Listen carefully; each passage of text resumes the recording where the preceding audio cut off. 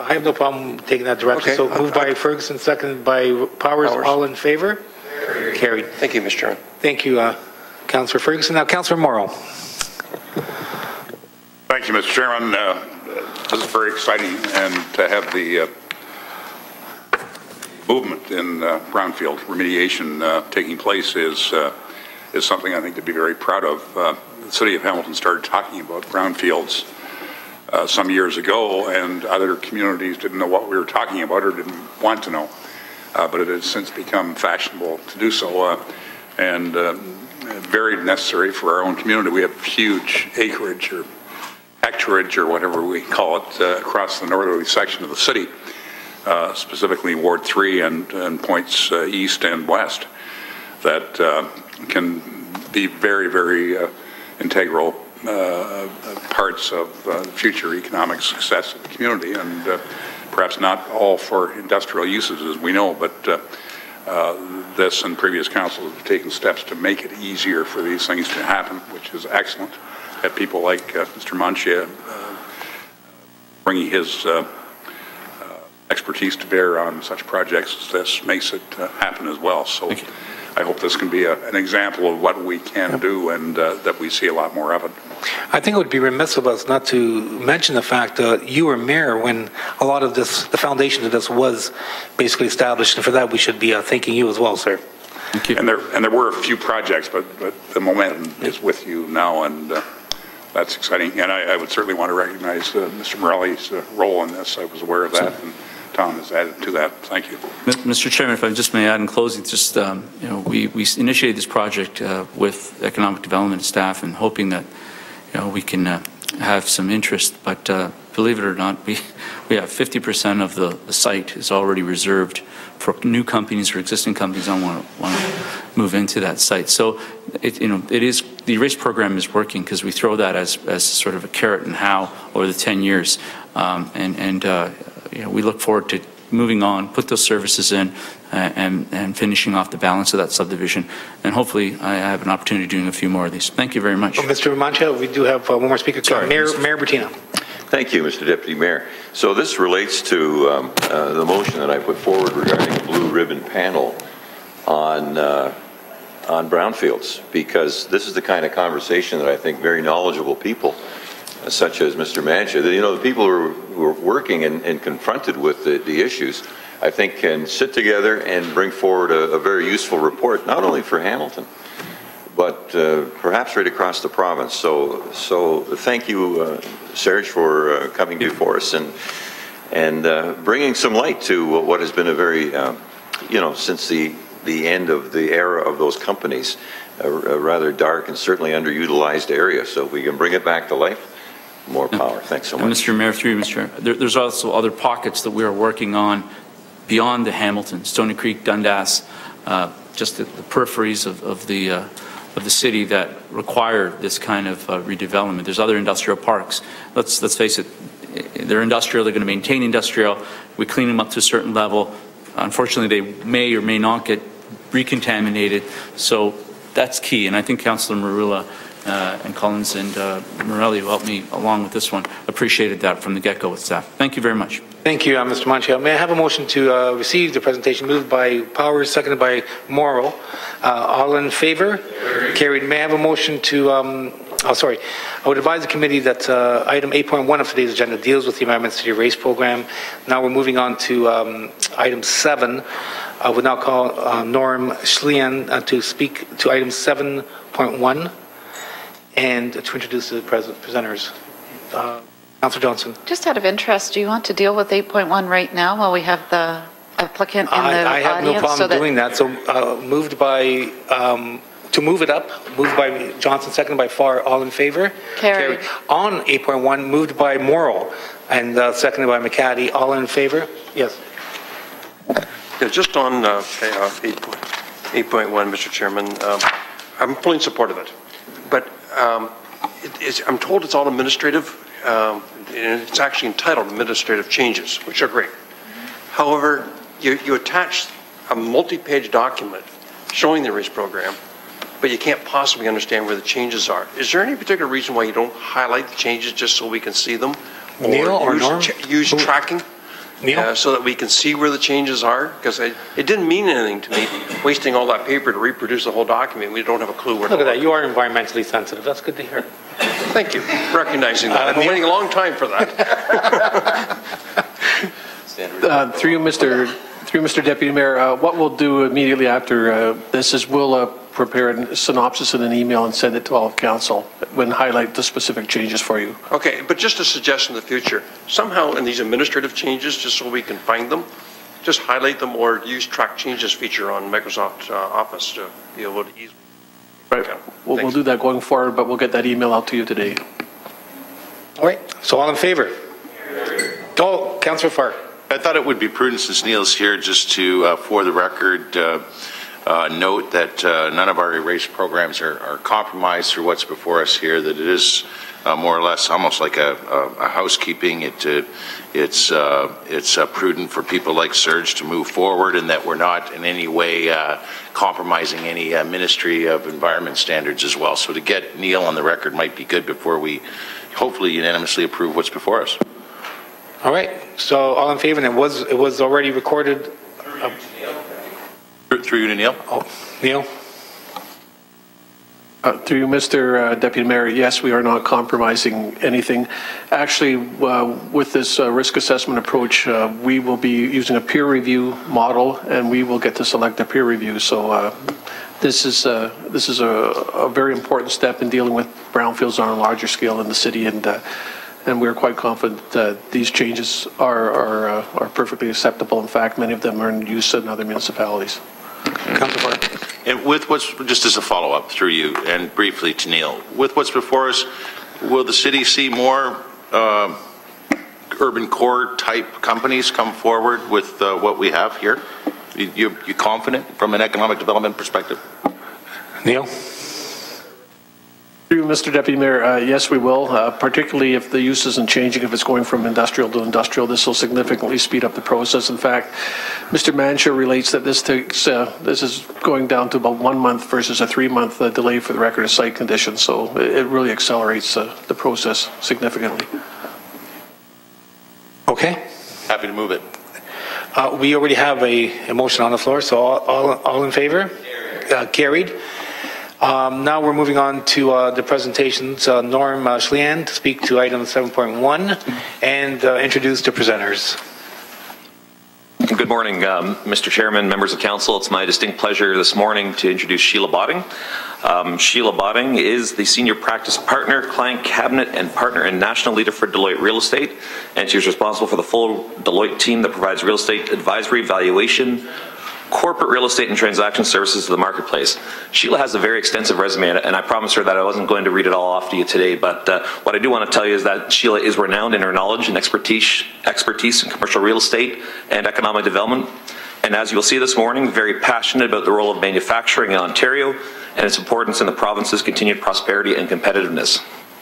So as Sheila gets ready, I'll just make one more point in that it's been about 10 years since we did an overall assessment of our manufacturing sector, and this purpose of the study was basically to figure out where we are now and where we are going forward.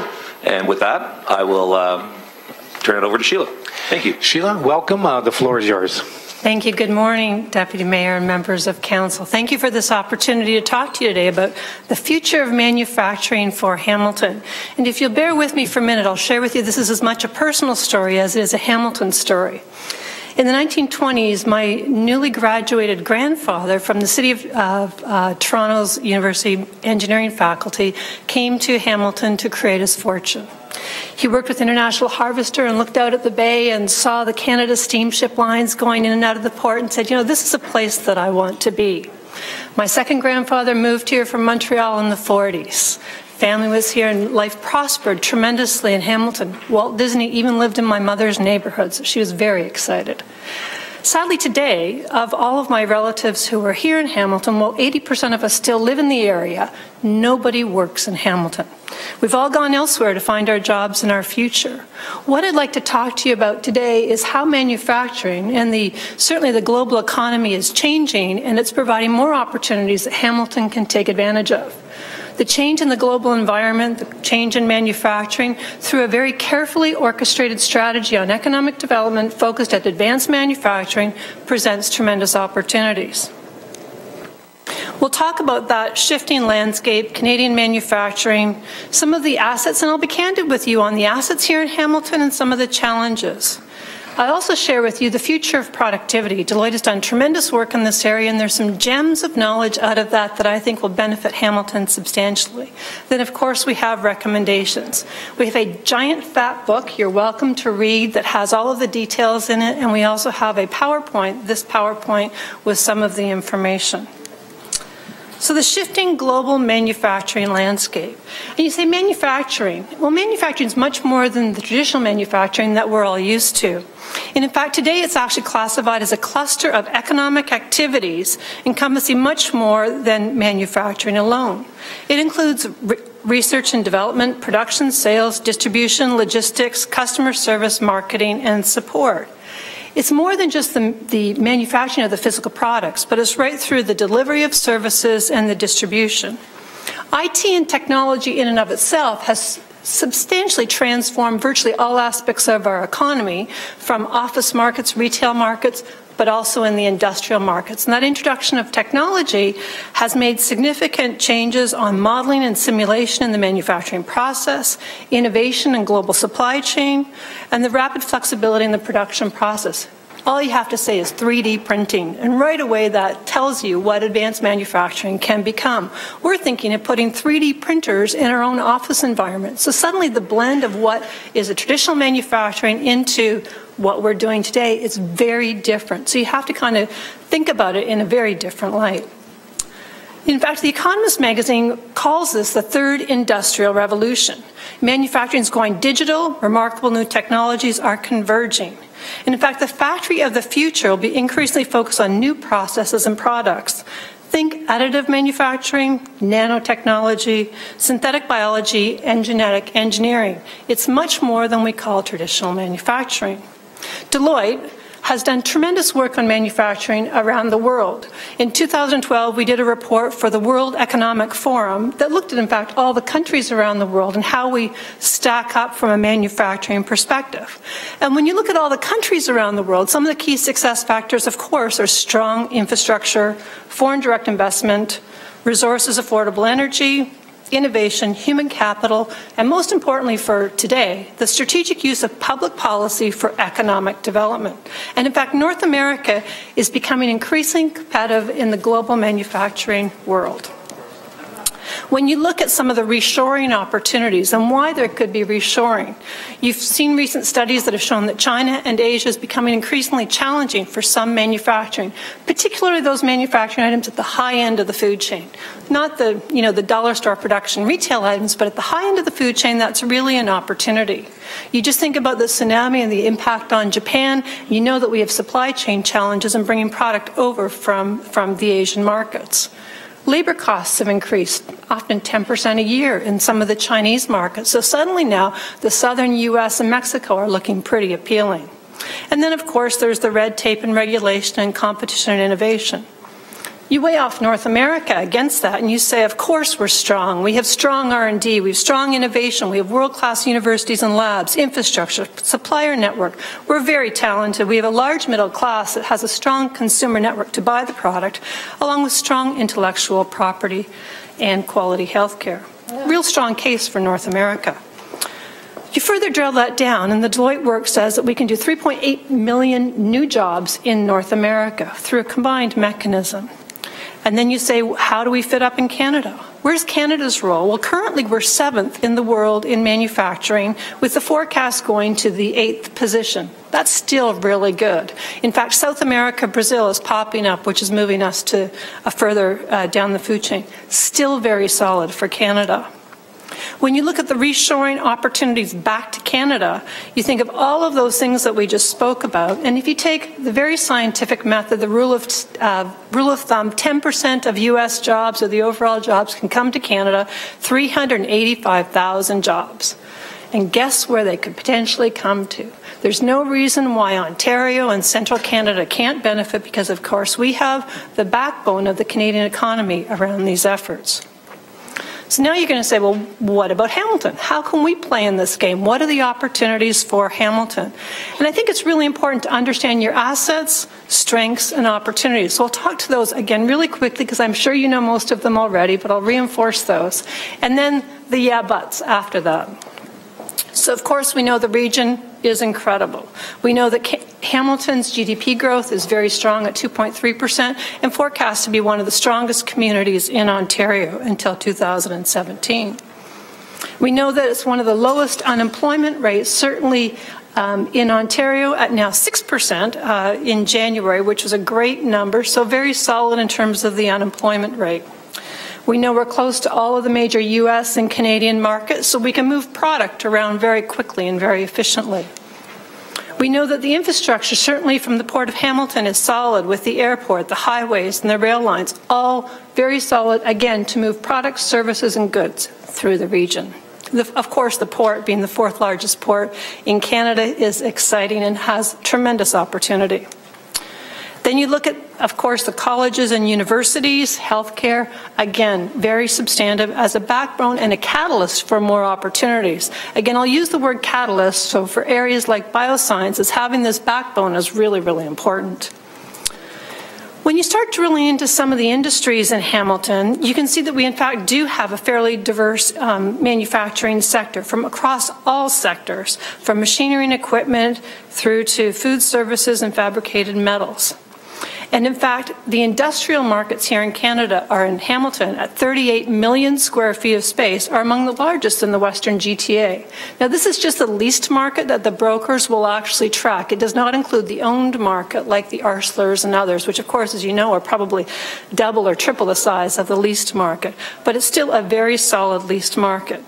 You know that in 2013, 750,000 square feet of new industrial space was added, and it was great to hear about the brownfield strategy as well in terms of being able to add product to the market.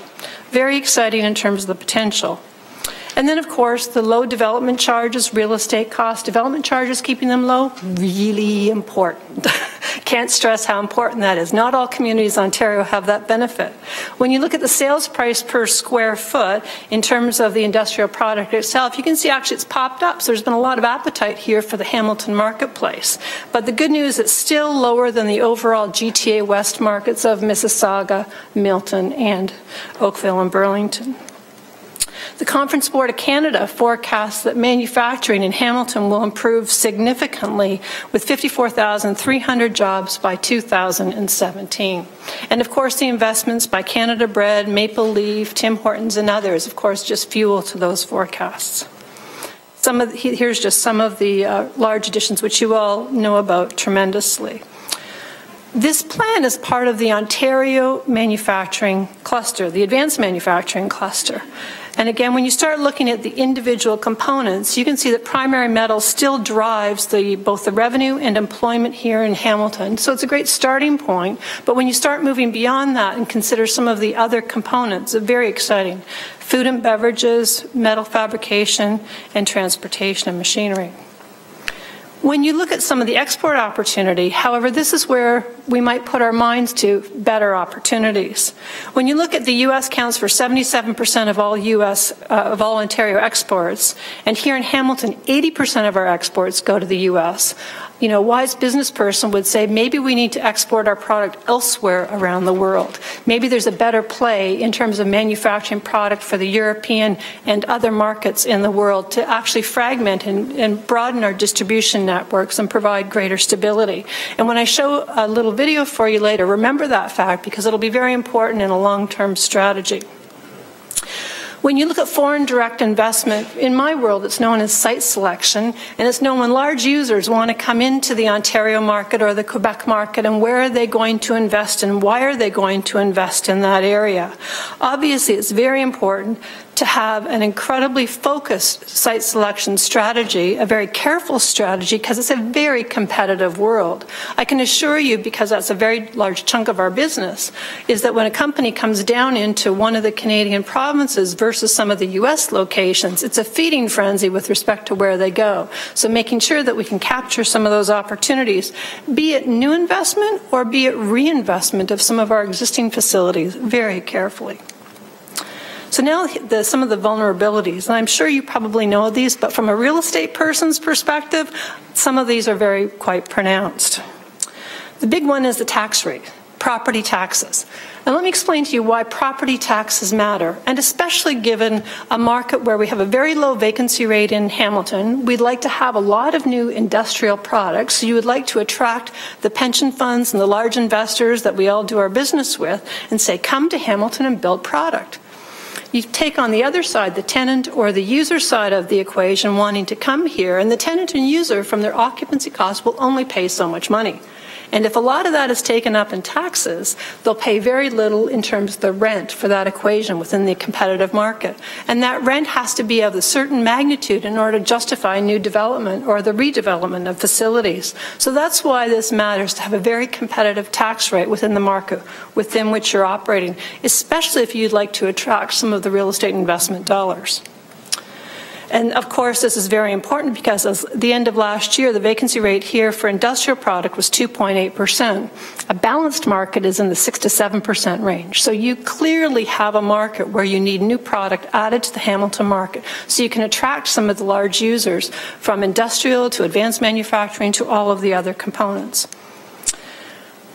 Another big issue is here in Ontario, we have been ranked as the 5th for the Independent Business Red Tape Report.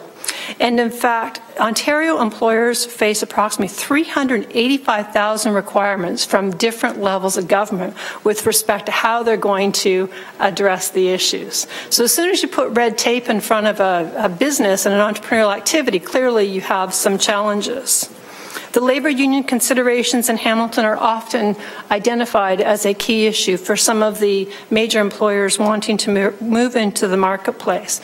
And some of the more lax areas south of the border can be very competitive and appealing. Then, of course, you have the perceptions when you look across the bay. Now, my dad loves these pictures. He loves looking across the bay because he says, this is prosperity. Of course, you need to have that. But when you go to the big pension fund dollars out of Toronto and the U.S. and they come across the bay, they say, you know, maybe we could have a prettier picture. So this goes to the branding opportunity that you have in terms of painting a prettier picture to spruce it up, to make it more interesting. This is really important in terms of developing a strategy. And where the opportunity is to reposition to the innovation and advanced manufacturing sector to really show a community that embraces that wants to move forward on that, and actually balance the quality of life with a sustainable environment. We know living here that Hamilton has all those things to offer. It's important to convey that as part of a branding strategy.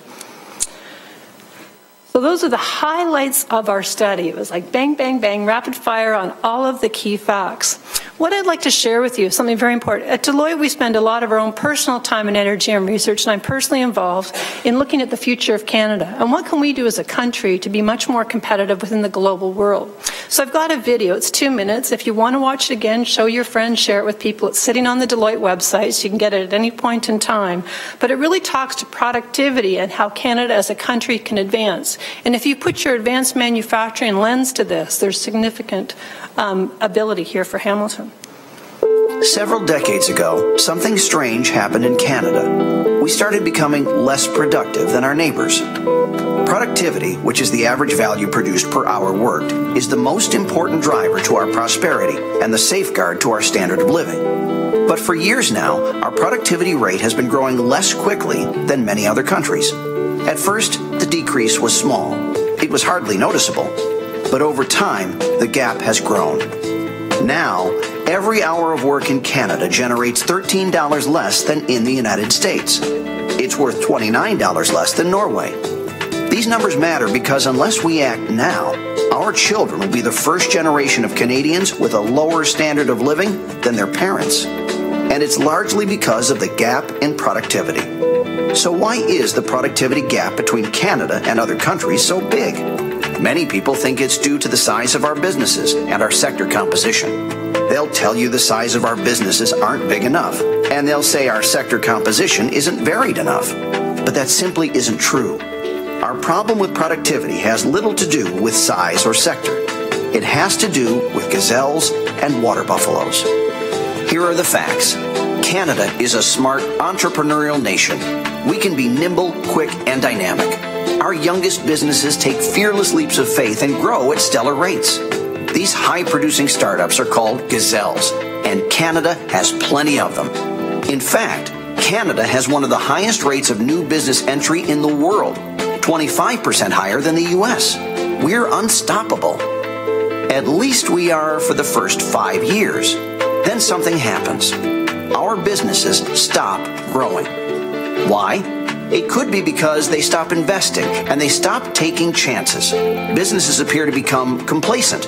Our gazelles become water buffaloes. And that's our real problem when it comes to productivity. Complacency trumps competitiveness. We avoid risk at any cost, protecting what we have versus pursuing what we want. We don't innovate, we stagnate. Canada needs more growth. A small number of our businesses are generating a disproportionate amount of employment and revenue. We need to fundamentally change how we approach running our businesses. We need to invest in innovation and new capital. We need to expose ourselves to the pressures of international markets. We need to think differently about how we secure new human capital. Deloitte has seen the future of productivity in Canada. A competitive, innovative Canada capable of closing the gap. A Canada capable of making sure the country our children live in tomorrow is just as prosperous as the one we live in today.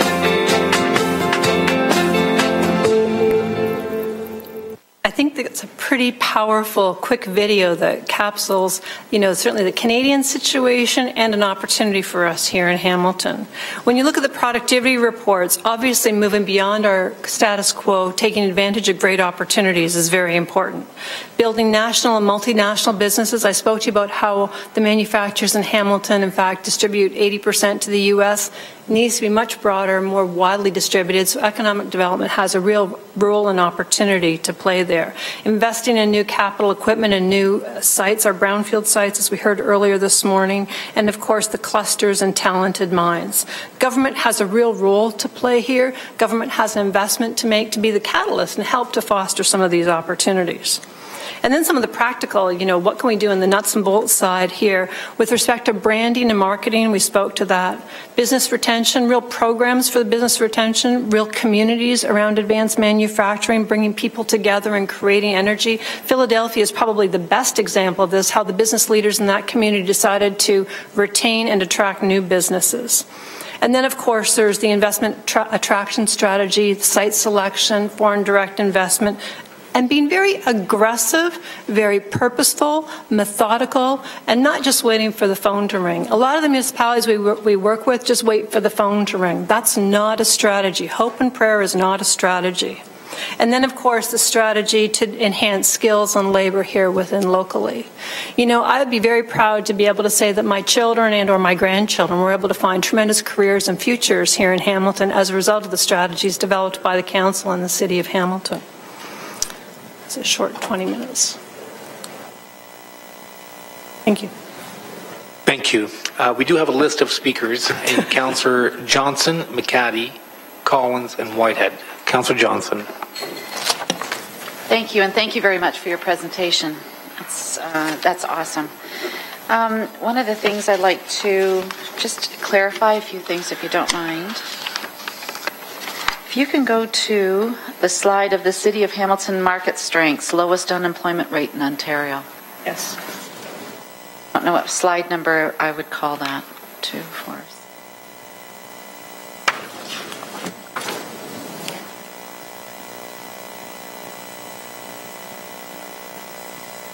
I do recall the slide. I'm just not finding it right now, but keep going. Yes. Okay. So it says that we're at 5.7, which is well below the national unemployment rate of 7%. Were you able to tweeze out whether or not this unemployment rate is based solely on those that are collecting unemployment, or those whose unemployment have run out and they're still not working? So this is reported through the government agencies or so. So I believe it's the reported rate that would be those that are on the collection status as opposed to those that have run out. Okay, so it'd be thank on you. the more formal reporting status. Even though it looks like great news, it's still there's still the other side of that coin. Thank you. The other one, City of Hamilton's market strengths, economically diverse industries and sectors. I notice you have machinery, equipment, miscellaneous, wholesale, the whole bit. One of the things that I advocate quite a lot, because most of my ward is agriculture. And agriculture, we were here not too long ago when we heard from a representative who said that the agriculture is over $1 billion a year. Were you able to tweeze that one out as well? Yes, so there is a subset strategy on the whole agriculture, I'll say the food services industry as opposed to just the ag piece. And so we have a strategy around that. It's a tremendous opportunity for the City of Hamilton, certainly with respect to the port and our geographic location. And yes, we've interviewed people as part of that sector. So the answer is yes, there is an opportunity there. Okay, thank you for that. And there's also, I guess my concern for that is that agriculture is not just food. Yep. We also have horse racing. We also have all kinds of, veterinarian, and there's also those spin-offs of those. So those are one of the things I'd really like to see as one of Hamilton's strengths as well, because we do have that. It's very strong. We have a lot of corporate farmers now. It's growing in that list. And so it's in fact, we had a conversation yesterday in planning whether, and it was evolving around the marijuana the growing that the federal government is allowing in. Is it manufacturing or is it agriculture? And people don't realize agriculture is an industry. The other one I wanted to bring forward to, and I think I'm going to ask Neil to respond in this, the City of Hamilton's sector strengths. And we've got a list of companies here. And this is on page 11, top of the page. We have a list of companies here that have either expanded or have come into Hamilton. I think we also have some news from Janko Steel that just came in a couple of days ago that they're also expanding. So I think this is something that'll add to that list as well. Neil? It is page 20, is the list of manufacturing investment. Councillor, I'm sorry, I just didn't hear the last part of your question. Councillor Johnson, can you go through the chair firstly? Secondly, can you repeat the question? We've got a list of, on page 11 in our handout, we got a list of companies that are either expanding or coming into Hamilton fresh. And one of the announcements we just heard from a business we gave a recognition award to last month has also something to add to this, probably for the next time we see a list of this come out, a revised list. So do you want to expand on that? Okay, Neil? Through you, Mr. Deputy, yes, we're aware of that and working with the company presently, but we'll leave it up to them to make the announcement. Okay, thank you. It's going to be a good one. And also the next one, City of Hamilton sector strengths, again, coming down to, I know you've put it under food processing and manufacturing, but again, this is an opportunity to highlight agriculture in all the city. And one of the things I always ask about, especially at tax time, when we're looking at comparing ourselves to other sectors, in your list here, and it's the City of Hamilton market challenges and vulnerabilities, and it's the municipal property tax, I don't see on here anywhere with the Haldimand County, Norfolk, because this is some of the ones that both Councillor Ferguson and I both abut onto. So it's really interesting because they're expanding as well out in their area. So it'd be interesting to find out what they're charging for property tax. And the next one where it says market. Okay, Councillor Johnson, is that a question? No, I'd just like to know if we can put that in, sorry, for the next slide, if you don't mind. And also the next one, same thread, City of Hamilton marketing challenges and vulnerabilities. I don't see anywhere on there St. Catharines, Niagara Falls, Haldimand. So if you don't mind, I'd like to see that for myself, because those are the two municipalities that I'm very close, our companies are very close to. They're only a half an hour to 40 minutes down the road. I've got St. Catharines up there. No, it's the next slide. Anyway, so that's wonderful. When you were looking at, can you go to the next slide for me? Yep. Thank you. When you were talking about this, you said that our vacancy rate is at 2.8. Could you please, you also said something about, but it's not up in the 6-7 where it should. Can you just expand on that? Sure. So industrial markets, so industrial real estate. In this case, this is the private sector industrial product coming to market, where in this case it's the brokerage firms, either CBRE or Cushman & Wakefield, who would report that about the available space in the Hamilton private market space, it's 2.8% at the end of last year. A healthy market would be somewhere in the 6 to 7%. The healthy market represents enough product available for tenants so that tenants have a choice when they come to the market. So it's a good balance between landlord and tenants markets. Okay, so now just on that point, Neil, did you want to interject here for a moment? Yes, thank you, Mr. Deputy Mayor. I just want to inform the councillor that we have an agricultural profile report. It's in draft. It'll be coming very shortly and answer many of the issues you had. Perfect, thank you. So through you, Deputy Mayor, so what you're saying is the 2.8% is not just empty buildings, we're talking land available, that kind of thing? This is just space, so it's buildings. It's space available, not vacant land. Vacant land would be another metric altogether. So it's almost like, to me, it's like we should have some empty buildings to allow. Absolutely. Okay. Absolutely. So which is why the gentleman we just heard from in terms of the new industrial product bringing to market, that's great. And you want to have a lot more of that. And you'd like to attract as much industrial investment that you can to this marketplace. Because, of course, as you build the product, they will come and you'll create a whole cycle of energy, which is very important. Okay, thank you. And those are my questions, Deputy Mayor. Thank you, Councillor Johnson. And then we have Councillor, just to get the list in order, Councillor McCaddy, Collins, Whitehead, Duval, and Ferguson. Councillor McCaddy. Thanks, Mr. Deputy Mayor. Thanks, Sheila, for your presentation. And I had a chance to see it at the Economic Summit that we had as well. So thanks for coming again to speak directly to Council. This is incredibly important work. Advanced manufacturing is a key part of our future in Hamilton here. So I just wanted to make sure I understood the recommendations. I guess it was towards the end of your slides. I'm not sure which one that is, but I guess under maybe it was under market challenges and vulnerabilities, and it spoke about the city image and positioning needs to change. That was what you heard from some of the leaders across Hamilton's manufacturing community. And is that, in saying that, Mr. Deputy Mayor, is it sort of that we need to change, because we've got a long history, as you began your discussion about with your own family, of manufacturing in Hamilton. It tended to be heavy manufacturing. I don't know if that's the term that was used in this context versus advanced manufacturing, but is that what you're saying, or what they're saying, that we're having some difficulty, at least from an image perspective, transitioning from the heavy manufacturing thing that Hamilton always was to being known as an advanced manufacturing? We're still sort of lumbering, ponderous a little bit with these big steel mills and that kind of stuff. We're not nimble and attractive and with shiny new buildings with advanced manufacturing. You might just trying to understand that, Mr. Deputy Mayor.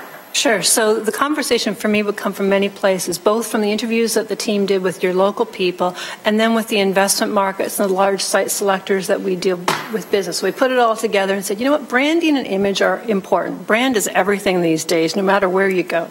Whether you're Nike or you're Hamilton, you need to really worry about your brand. And so I think there's a couple of opportunities. One, to, of course you benefit substantially from the traditional manufacturing. That's an important foundation. But to move much further beyond in the advanced manufacturing world and position your branding around that. So in all of your marketing materials, your delivery, your opportunities should always be around the future, innovation, all the wonderful opportunities that Hamilton has to offer. With respect to the waterfront, when you come across the Skyway Bridge and you see that, I think we also need to consider another strategy and opportunity to enhance that visual image, be it a windmill to say that, we've signified something different or whatever it is that you want to come up with, but something that says Hamilton is different today than you've known it for the past 20 or 40 years. I think that's a tremendous opportunity because by repositioning and, brushing it up, you will attract the investment that you'd like to have happen here. Okay, thanks for that. And the way to do that is through the branding you mentioned, I guess, and that's, our staff have picked up in their report here, so they'll work on that.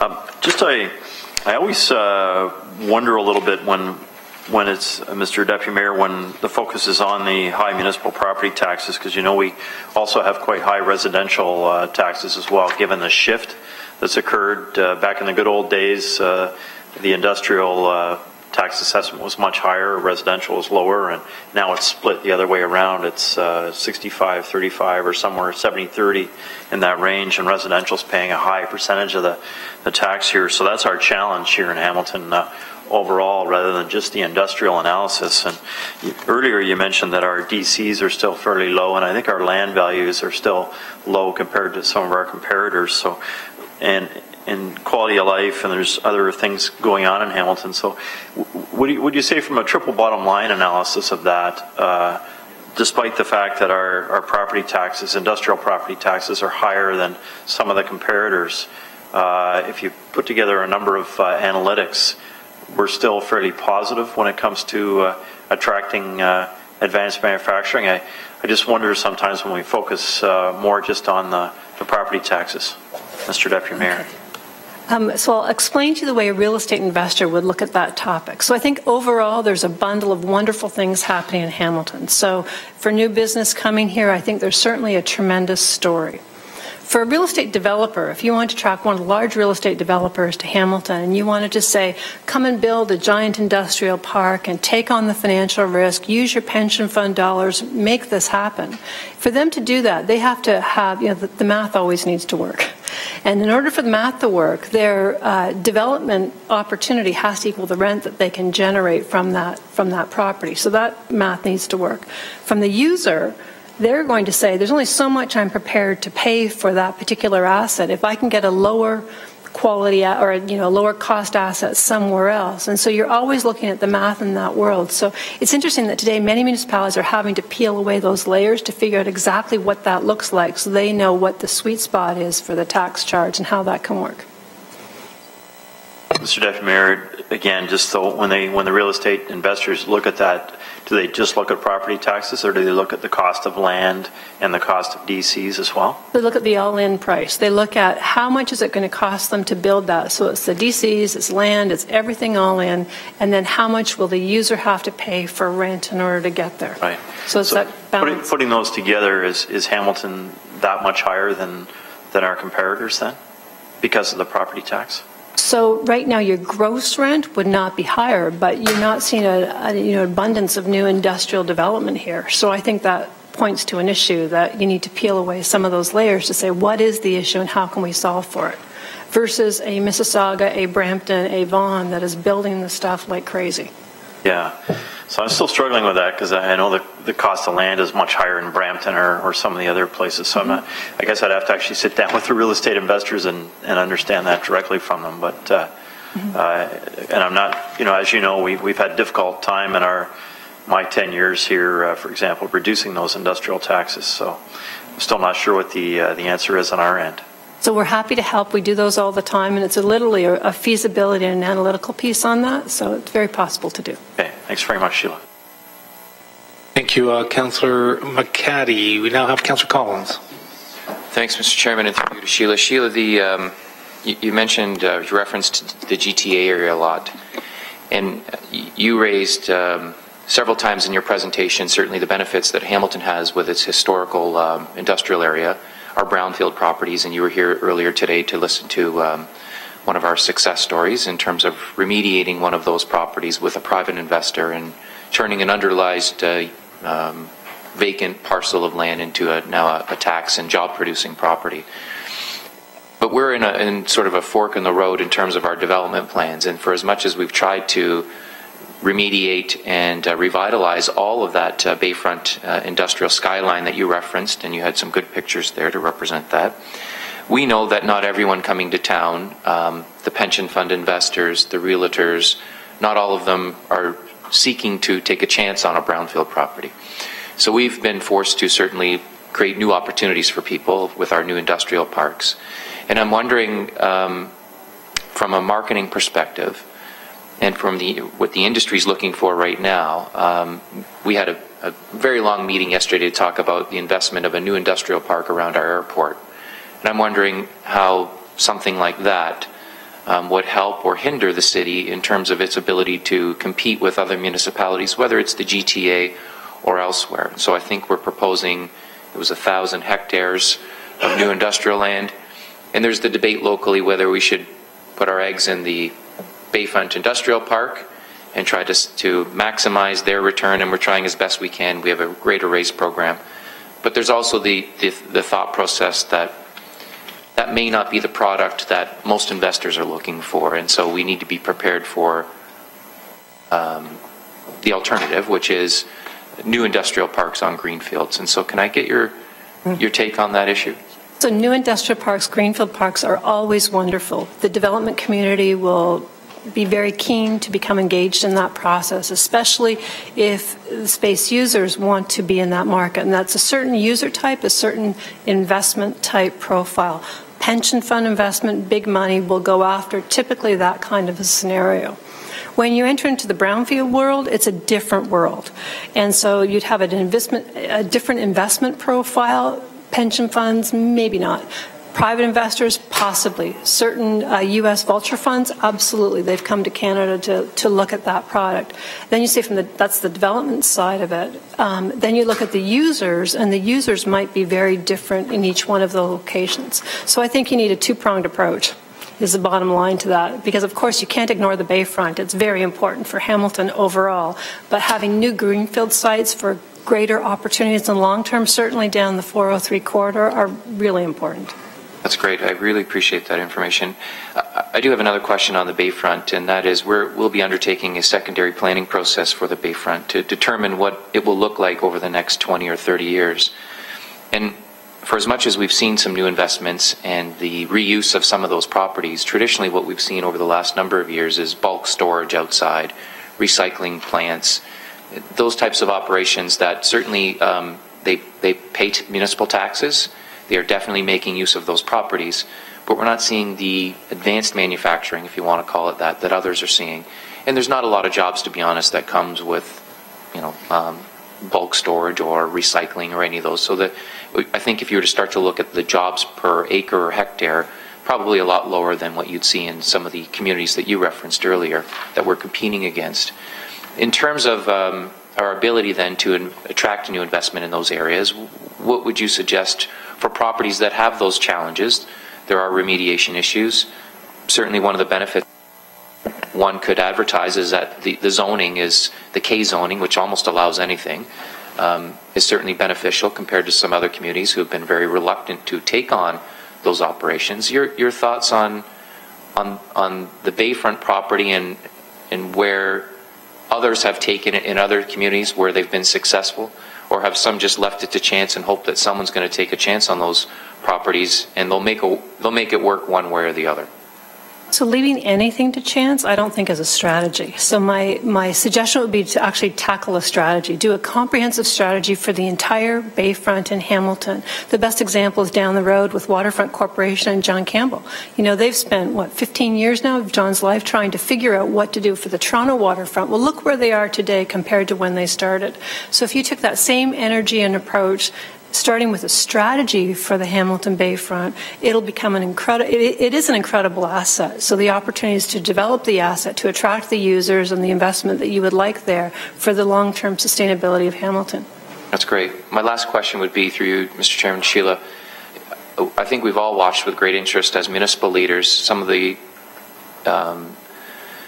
issues that the manufacturing sector is experiencing across the province and certainly across Canada. And we've all watched the BIC's announcements and the Heinz announcements and the major closure of, in some communities it's the only game in town, and we're not seeing, at least I haven't seen, other than maybe the investments made in the auto industry, which we've been certainly a beneficiary of, we haven't seen investments in advanced manufacturing from other levels of government.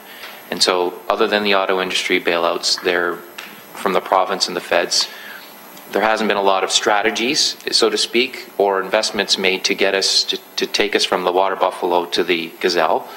And I'm wondering what you've encouraged other municipalities to do when we're meeting with our federal and provincial partners. What are industry analysts encouraging municipalities to do, and what are you doing as an industry analyst to, you're speaking to our provincial and federal counterparts. What are you encouraging them to do in terms of manufacturing and to get us back on track to where we maybe were? And maybe it's unrealistic to think we'll get back to the pre-NAFTA day numbers in terms of employment numbers and GDP, but Ontario is quickly becoming a check writer instead of, or we're becoming a recipient rather than a writer when we look at equalization payments and everything else. So we're falling behind, and many are looking for the plan, and I don't know if there's a bumper sticker solution to it, but you certainly know a lot about it, and I'd like to know your insight on that. So I would say a couple of things. One, Hamilton needs its own plan. So you need to look at the big world out there and say, what's going on with all of these different players? What is our plan? What are we going to do? What can we do to affect change within our community? And there's a shopping list of things that you can do locally. So that's really positive.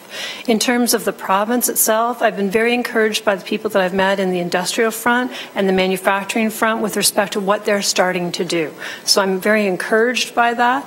I think there's a lot that they can be doing. We're involved in a number of strategies with them, from the site selection, making global sites available, competitive sites. So I think it's positive. It's gaining momentum in that area. The sad world of site selection is, the incentives that are provided to users, be it in the southern U.S., Mexico, and certainly for some of the work we've done recently between provinces here in Canada. And so that's pretty much what you have to do to retain or attract that business, and that's a fact of life. We can't say it's not going to happen. It is very much a fact of life for those large corporations. Then you say, within Hamilton, what can we do to affect that change? What is our strategy, and how can we take advantage of the provincial initiatives, the federal initiatives, and then within our own local geography? I think it's very important. It's almost like we need a by-election to get an investment here. It unfortunately seems to be government announcements follow elections and by-elections. So anyway, though, I really appreciate your presentation. Yeah. It's terrific information. Yeah. We actually need it more than once a year. It'd be great to have you back almost on a monthly basis, and to keep us on our toes, because for as much as I look at all the opportunities, I think your recommendations to deal with our challenges are more important to focus on. And anyway, I appreciate that. Thank you. Thank you, Councillor Collins. We now have Councillor Whitehead. Thank you. Thank you very much for the presentation. One of the things I'm hearing from, and I've met with a number of Siemens and a number of organizations that have had moved investment out of Hamilton and so forth. One of the key things I might have missed it, so I'm going to ask, was global supply chain is one of those realities that influences where companies go.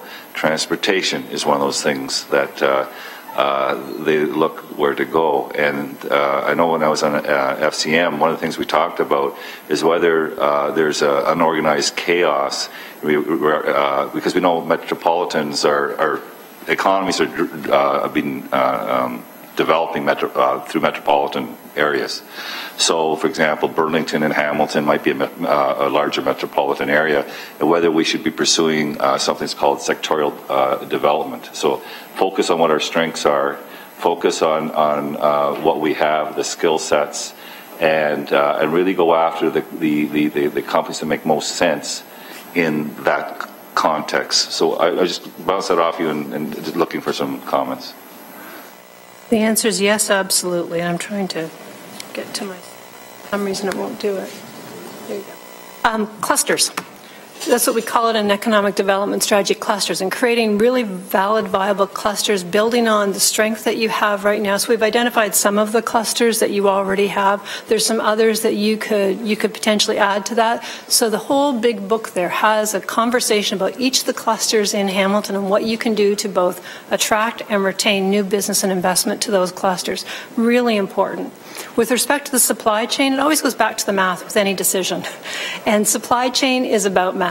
And so if you are a global supply chain player, you're looking at where you're going to be within North America, within the world, to keep your costs low and to deliver quality goods and services back to your clients. So it's all about the math. And so each company is different. I've worked here with a number of the Hamilton industries on their supply chain issues. And for some of them, it's great here. And others say, you know what, it's more valuable to be elsewhere.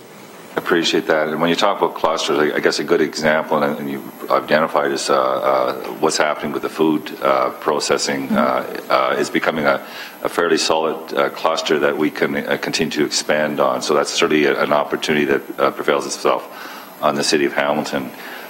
Is there any other type clusters or sectors that you feel, if you were to target in regards to our strengths, what would they be? Certainly the traditional industries we spoke to, and we've spoken about food services. We've also talked about the life sciences / biotech industry and the renewable energy industry. There's some opportunities there. And then there's sub-themes within each one of those. Which segment do you actually chase after, and where's the opportunity, the low-hanging fruit? Now, we have, a lot of people know this, but we have a fairly significant regulatory, pharmaceutical regulatory organization. I think it's up in Flamborough. But we haven't really attracted a lot of pharmaceutical interest in the city of Hamilton.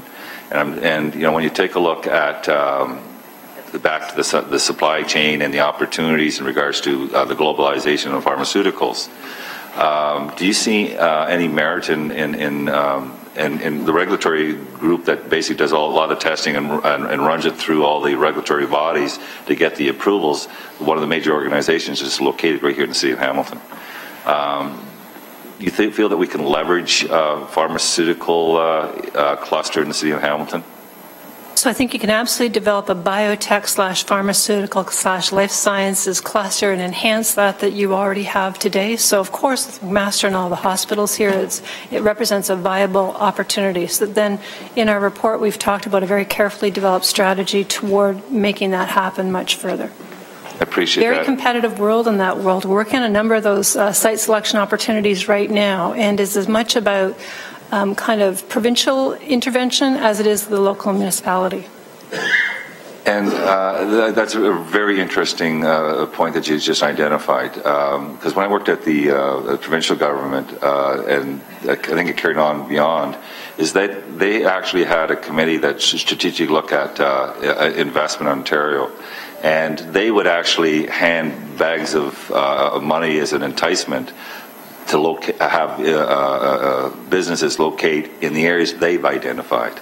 So how significant role is your understanding in regards to the provincial intervention in regards to attracting business into geographic areas? You know, I'm certainly not aware of anything of that nature within Ontario, but I think there's certainly an opportunity for Hamilton to wave the flag a lot more and say, you know, we'd like to take advantage of some of these opportunities. Certainly the infrastructure here, the proximity to Toronto, all of those things are wonderful attributes to benefit from. Appreciate it. Well, the example I would use is the whole environmental industry initiative by the province of Ontario, and they provided significant dollars for those types of investments. My understanding is they clearly had a role in where a lot of those industries located. So that's my point about how do we align ourselves with the province to ensure that we're optimizing the geographic investments in the city of Hamilton versus what is actually currently taking place. Yeah. So there's a strategy around that. Thank you. Thank you, Councillor Whitehead. We have now Councillor Duval. Thanks, and thanks very much for your presentation. Appreciate it. When I was listening and reading at the same time, I kind of thought maybe Tim Hudak was responsible for some of this stuff, for saying about the union movement being some of the problems and for manufacturing here. But you could take your study and you could put that to every municipality across Canada. It wouldn't be just Hamilton.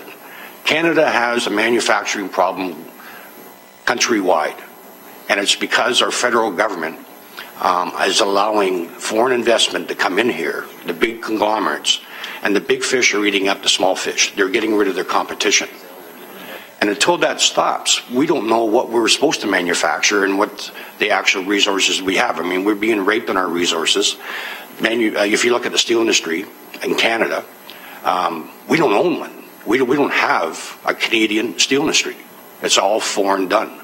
And so we have other countries that have been gone through bad economic times, and then what they've done is they've taken in giving monies to boost up their companies, and then they buy ours, and U.S. Steel is a good example. So the competition, they got rid of it. So they made American jobs.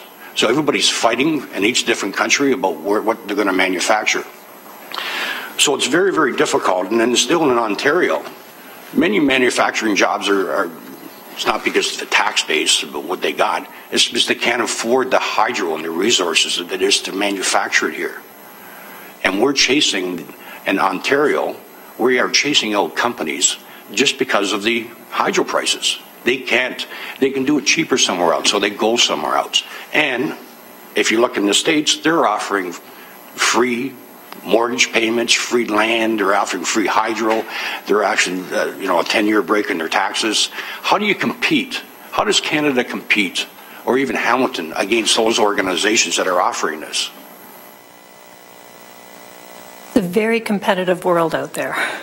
It's certainly beyond our Hamilton borders with respect to competition around the world. You could talk about China, India, Africa. You could talk about the U.S. and down into Mexico and South America. It's very competitive out there. So it's recognizing that traditional manufacturing is moving toward advanced manufacturing, as per the presentation, and that in the advanced manufacturing world, it actually is the right time to start making investments in that world and saying, what can we do and how can we create some opportunities here in Hamilton. I could speak about Westcam, Triveris, and all of those companies that have come out of Hamilton where, in fact, they are advanced manufacturing. You say, what can we do to create more of those and give those companies some energy to move forward, create the gazelles to become part of our future, in addition to dealing with the traditional manufacturing world, because it is a reality, of course, but you need to take a two-prong approach. So it goes back to the recommendation of an overall strategy for Hamilton and being very mindful as to what that strategy is within the global shifting environment. Okay, but did you feel that a lot of companies are going for the bottom line and there's greed out there? So a lot of companies, if you remember, went down to Mexico because our environmental laws were very tough and our health and safety laws are very tough, and that was to support the working people. But they went down there so they could ruin the environment, have cheap labor, no safety rules, no nothing, and then they end up coming back because they find out that they didn't have the skilled workforce. And our problem that we're facing now, and even in Hamilton, with some of the industry that is left, we don't know what to train for because we don't know what the government is going to allow to be taken out next. And until the feds and the province start working together, and then the Canada Investment Act, this country, right across, not just Hamilton, right across, because everywhere I go, it's all these companies are leaving, and it's not because, we have a little bit of a higher tax base or anything like that, as I said before. It is because of big fish eating small fish.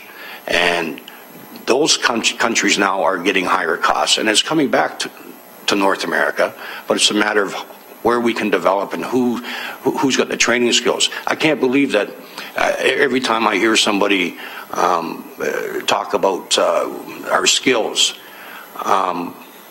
we have an unemployment rate out there that to me is very high. How can we be short of skills? What skills are they looking for? And that's what bothers me. We have people here that have them. When Stelco closed down some of their companies, and when they were hiring and some of the other companies were closing down, we asked them to hire them because they had the industrial skills. They didn't want them. They wanted people with grade 12 and university education so they could go on to the future. It's a very mixed up process, what is happening, but to look at this and say this is Hamilton's manufacturing and advanced manufacturing and giving us ideas, this is not Hamilton. You could put this whole program and put Burlington, you could put BC, you could put anywhere into it, and it's happening here. So those are just my comments, but it's very, very discouraging when I see challenges to the union. We're competitive because we have a union base. Everybody has a union base. And I kind of get tired of that when I'm hearing jobs are being costed because the union. It's what the market calls for. Now, on that point, though, Councillor Duval, on that point, I'll just leave it like that. Would you like to expand upon that? Because is that what the implication is with reference to that statement? So it's the perception. So as we did our interviews and as we talked to investors, it was the perception that the presence of the union environment was more limiting than perhaps not. And so to your point of jobs moving down to Mexico and elsewhere because they're without some of those constraints. And it all falls under, I'll say, the Ontario Red Tape Report and some of those other elements. It's about the larger structure in terms of potentially inhibiting business from achieving what it would like to achieve. So it's an umbrella comment as a perception. And just the last comment on that, I appreciate what you're saying, but in the union environment where I came from, unions have always been, I guess, as you say, the perception as being difficult to deal with.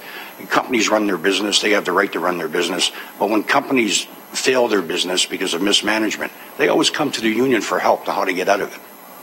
But they never ask for help to how to get into it. Just a comment. Thank you. But just for a point of clarification, you're not union bashing at all. Oh, gosh, no. Okay. I think that's important to move. Okay, but no, that's not. No. So can what you we just talk elaborate? about specifically is it a perception based on the interviews and the information that we've received? By no means is it a comment on our views or values. I have to say one more thing, if you don't mind. Sure. So that productivity work that you saw there, we have stacks and stacks of reports that Deloitte feels very passionately about this subject as well. And so we've done it independently for governments of Canada, Ontario, the provinces, any municipality, because we also believe it's very, very important. And so we're trying to share as much of that information for everybody to collectively come to the right solution for Canada. Now, on that point, though, how do you reconcile that perception and integrate it into the recommendations? So to be honest, that particular point has not been integrated into a recommendation. I think it's about branding and marketing. So I think you say, what are the perceptions and the opportunities with Hamilton now? It's in traditional manufacturing. How do you reposition that to be innovative, advanced manufacturing? What are the opportunities out there? I think that's really where that plays, as opposed to anything specific related to that topic. Are you fine with that, Councillor Duvall? All right. So just to clarify that point. All right. Now, Councillor Whitehead, on this point?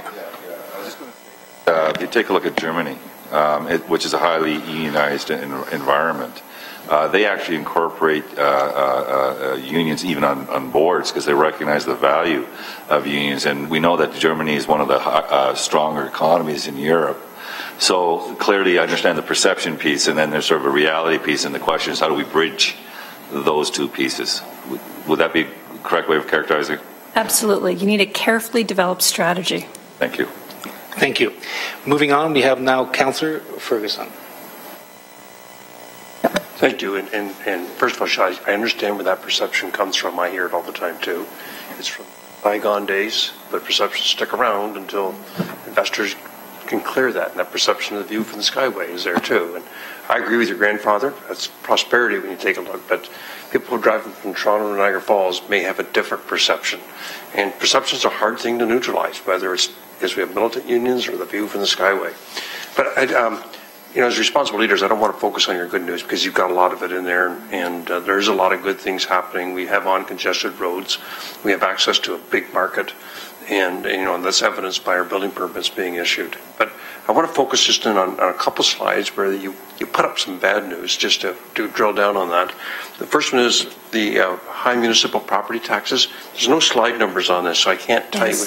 It's on page 14 of our handout, but there's probably double that for the slides.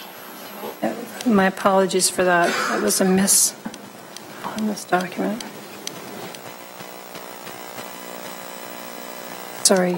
Keep going. I'll find it as we speak.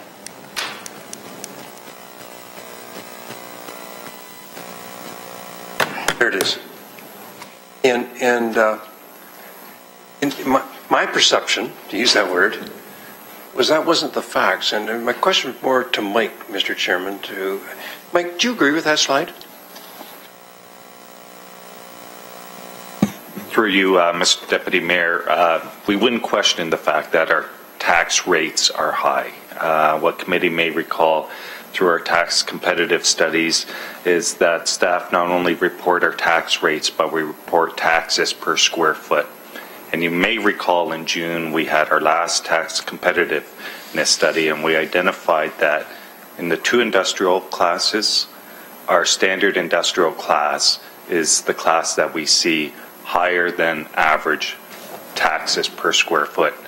And you may also recall that when we looked at 2012 to 2001, is our large industrial class has actually seen a decrease in taxes per square foot at 25%. The standard industrial has been volatile for two reasons. Reassessments have had an impact on the City of Hamilton.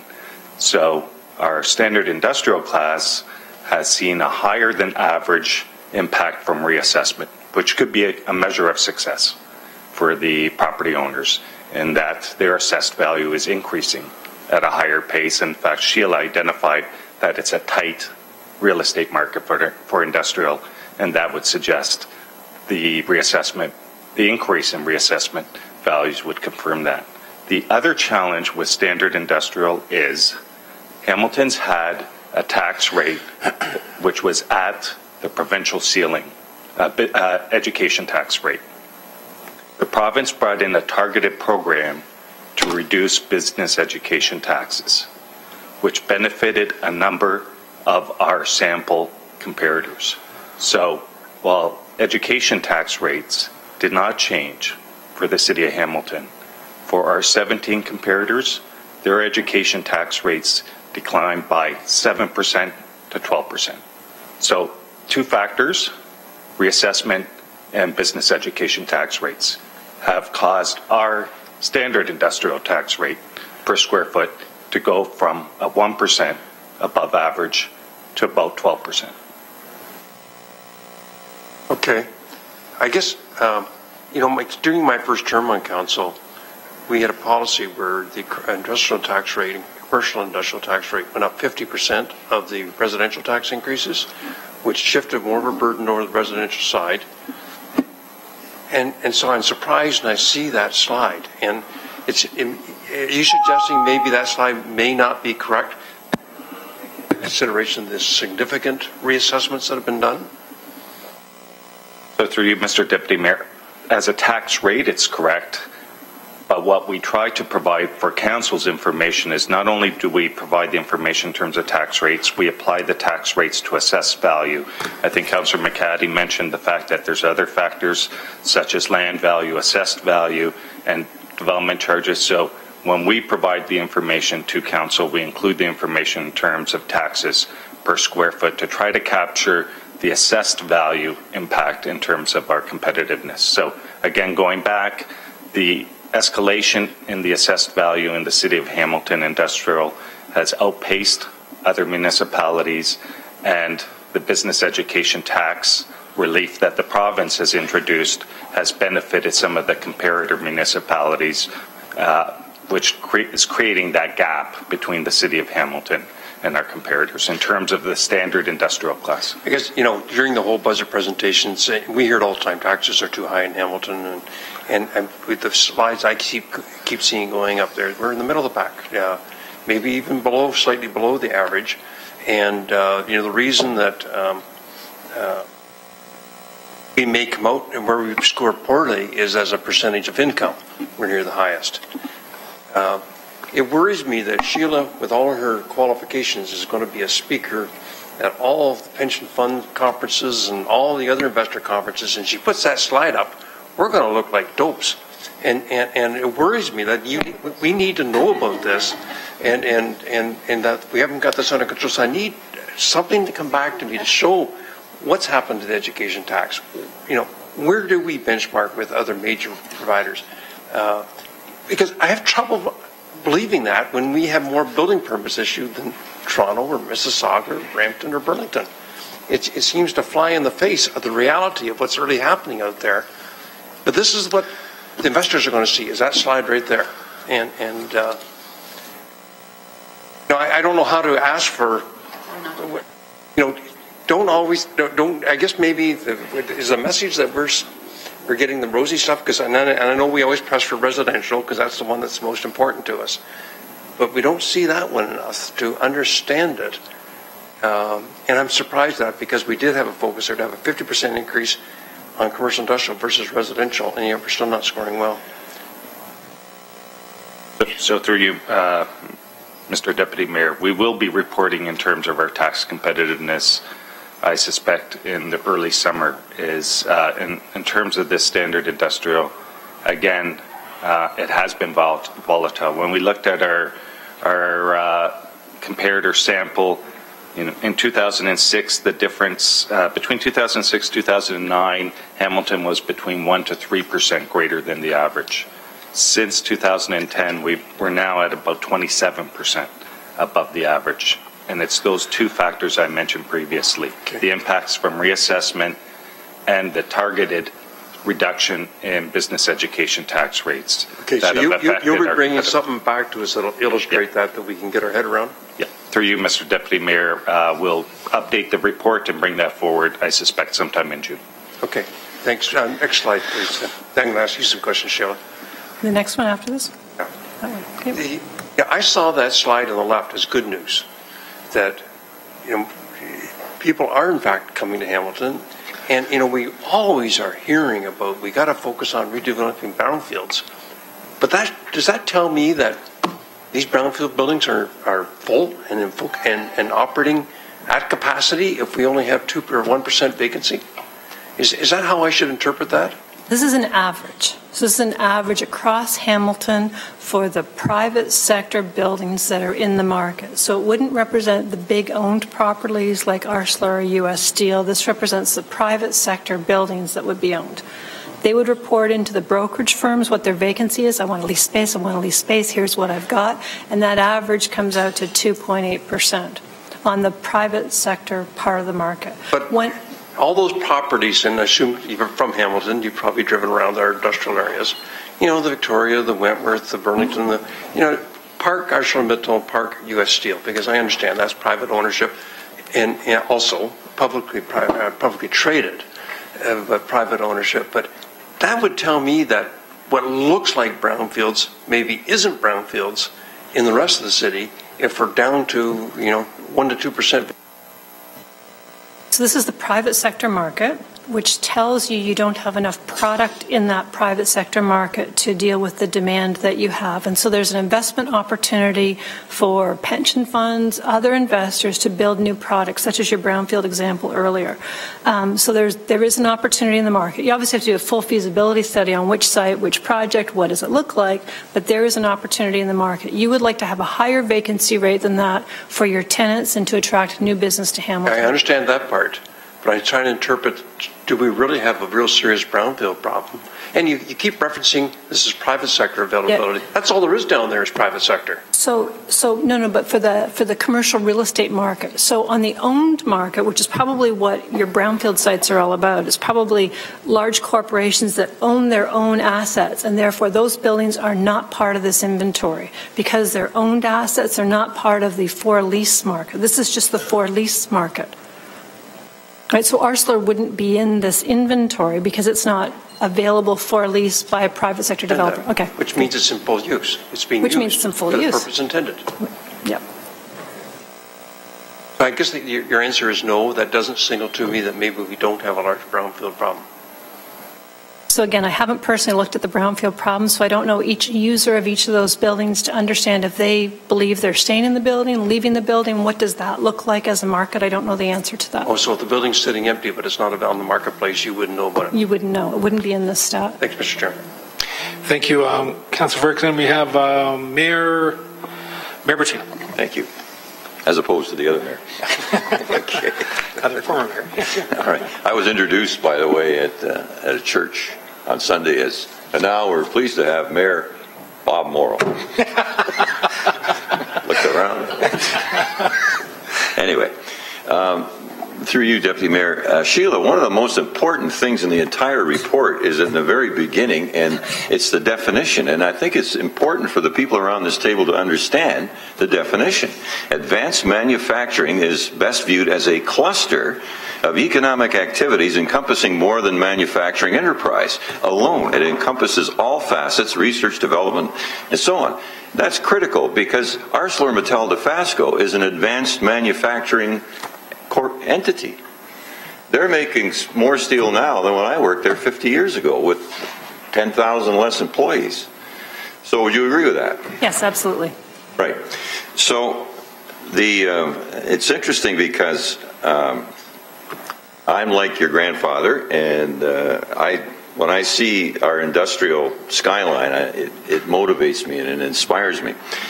We have a company called Birmingham, who are 115 years old. They make docks and underwater pilings and so on. They just expanded down at the end of Ferguson Avenue.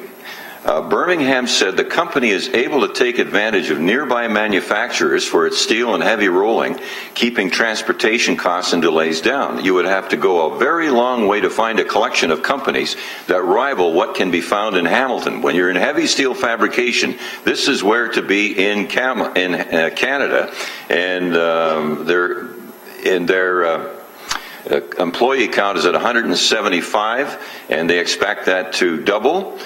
French company has taken part in, has purchased a part of a stake in Birmingham, and they have a contract for so many things, including a Second World War museum in Warsaw with underwater pilings and a massive iron ore mining project on Baffin Island. They found iron ore on Baffin Island. Birmingham is going to do the dockage. This is an advanced manufacturing company, right? Absolutely. Okay, so we need to understand that, and people lament, well, those smokestacks, and wouldn't it be nice if it was Disneyland? Well, when you compare the wages at Disneyland with what they're making at Arcelor, it's a lot better in the steel mill. So I think we need to understand that as we envision the future of our city. But let me go on to the very important comment. Also, it's all important. It's an excellent report. Middle-class consumer base. One of our assets is that with our 6% unemployment and a median couple's income of $86,000 per family, companies like to move into settings like that, wouldn't you say? Yes. Rather than some depressed outback place? Absolutely. And so many of the things that we have in place, and I think that's part of what you're talking about, we just have to get out and market that. Is that fair to say? So having a strategy to understand which markets you want to be in, which clusters you'd like to be in, what opportunities you'd like to take advantage of, and develop a comprehensive marketing and branding strategy. Very important. So attending all of the core net functions, which is corporate real estate in North America and in the world, MIPIM over in Europe, all of those things are very important to be a player in that game to attract the opportunity. Well, I could go on, but I appreciate the report, and especially we all have to be understanding of what advanced manufacturing is. It's a whole range, a continuum of things, right? Yes. Thank you. Thank you for ending on that. I started on that, and thank you for ending. That's very important. Okay, we have next on the list Councillor Pearson and then Morrow. Councillor Pearson. Thank you, Mr. Deputy Mayor, Mr. Chairman. And Sheila, excellent presentation. You know how I get the sense this was excellent, and we've all been listening so intently because it's been absolutely quiet in here. And I'm really pleased to see that because we all know what we need to move forward on as far as moving Hamilton ahead is, you know, we've got the $1 billion in building permits, and that's great news, but we need to get that polish on our industrial. I think that's basically how we need to look at that. I also just wanted to mention, I mean, I know Neil and Norm are both here, and I know they do a phenomenal job of getting out in the communities. They've done a tremendous amount of work in Stony Creek. I know that in drawing industry into the areas and doing their best in, you know, branding and getting that information out there. So kudos to them. I know they've been trying very hard. I guess, you know, the issue has been, and you mentioned the gazelle and the water buffalo, and I'm sitting here and thinking of industries that I've lost in my ward.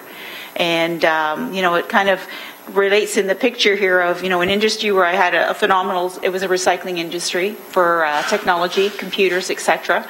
And there were incentives, there were assistance with regards to programs through the province that they had over a number of years. They had expansions coming. I had a further expansion they were working on, and all of a sudden that plug was pulled, and they're gone. So can you address that as maybe, is this not one of the issues that we seem to have to deal with, we don't have control over as a municipality? So I think there will always be a shifting landscape no matter what you do. I think there will always be changes from global forces. There will always be government issues, intervention, opportunities. That will always be there. That's almost, you know, fact of life, status quo. Within that, what do you do for your strategy? And what makes sense and what's logical for Hamilton to take advantage of the existing clusters, to build on those, and then to add new clusters to take advantage of some of the new programs and new opportunities. So you need a strategy, I guess, is the big message for today, with math attached to it. exactly. And we can't financially give strategies because that's illegal. That's right. But there should be some other ways. I mean, some ways that we could look at, and staff hopefully will be coming forward something and saying, how do we look at this and being able to keep them? And then, as you mentioned through here, is, you know, the tax base, et cetera. But how do we keep them here? Because once they're here, you know, I think the intent is that they want to move forward. They want to keep being the gazelle out there and innovations, et cetera. This particular industry was a perfect example. So I really appreciate that information, and too, I agree with the view of the Skyway. I mean, I look at that. That's the heart of the city, and that's put a lot of people in homes and families' mouths in their food in their mouths and education to their youngsters. So we have to keep that vision going and support enhancing it there. The other part, and really what I wanted to touch on, what really got me, is the presentation, the slide you had with regards to development charges. And we will be starting up our development charge review in March through that cycle again. And you say that it's really, really important to keep our development charges down. But looking at the graph that you've provided with that, I mean, we're really at the bottom end of the chart as it is now. I mean, I think we had no development charges on industry when I first started on that committee several terms ago. And then I think we went up to $1 a square foot. I mean, we've been very reasonable in that. So I'm really kind of questioning, you're showing the bonds and the new markets, and they're well above, you know, better than double ours. And how is that happening? Okay. That's a good loaded question. So some of the GTA municipalities are making substantive investments in infrastructure, subway extensions, other things like that. So they use the development charges to recapture some of that initial investment. They will probably be challenged through that. There's a philosophy in terms of, you know, making the current generations pay for lack of investment for the past generations. And so within Toronto, you've seen a lot of profile and media around that exact topic. So I don't know that these higher development charges are something to necessarily aspire to. Obviously, you're going to look at a competitive market for Hamilton with respect to development charges. Probably the reason this is so low is because your taxes are higher. So you have to look at the entire financial equation. You look at all of the math to understand what is the right number, where do you land on the Hamilton opportunity. Councillor Pearson? Yeah, thank you. So I really appreciate that. And I guess what you're saying then, that, I mean, we see the higher packages that are coming from other communities, but they're going to end up probably in a bind faster than we are moving forward, because we now have that growth potential and infrastructure improvements and upgrades that are coming in concert with that, correct? So they would have some of the infrastructure, subway extensions, you know, the whole, smart growth and you know, the whole GO Transit system. Here in Hamilton, you'll also have those infrastructures, but I don't know that the costs are as high here locally. So I think you've got a great platform to start from. Where that number lands is part of the overall equation. I'll be sure to carry that forward to the subcommittee, Mr. Deputy Mayor. And thank you, Sheila. Appreciate that. Thank you, Councillor Pearson. We have Councillor Morrill. Thanks, Mr. Deputy Mayor. We can get back to taxes for a moment. Last week there was mention of differential between our money situation and Windsor's. And I'm not sure if that fit into any of the things we talked about today, educational development charges or whatever, or if it was a totally different issue. Through you, Mr. Deputy Mayor, in terms of Windsor's change in tax rate, it is a bit of a different issue. In terms of tax competitiveness, we look at the change in tax rates and tax burden over time. I believe what the councillor is referring to is the fact that Windsor has been able to hold the line in terms of tax increases over the past number of years, as it relate in part from increased transfer payments from the province, as well as some changes in their delivery of services in the city of Windsor. But to the councillor's point, in terms of our discussion earlier last week, we were focusing on the annual change in rates over the last few years, rather than the change in tax burden over the past decade, which is what we focus on in terms of our tax competitiveness. I don't want to raise points that perhaps are being avidly addressed already and that I could ask privately, but I'm just wondering if we shouldn't emphasize more a strategy on taxes that involve some of these other issues. I think it's been the case that we've sometimes been behind the 8 ball systemically because of what the province does and how they treat different municipalities. And over the years, we can look at various governments in power who we had representing us, et cetera, as perhaps playing a role. Because we've got to have strong voices, making sure that we get treated properly. And so I'm wondering if that, plus the educational side, plus anything else that impinges, in addition to the very fine work that this council has done and previous councils on the tax rate and controlling our own budgets here at this table. And I'm wondering if we couldn't ponder a heftier push in favor of a strategy on all fronts to look at these other issues that do affect taxes in this community, as is much in evidence here in this graph.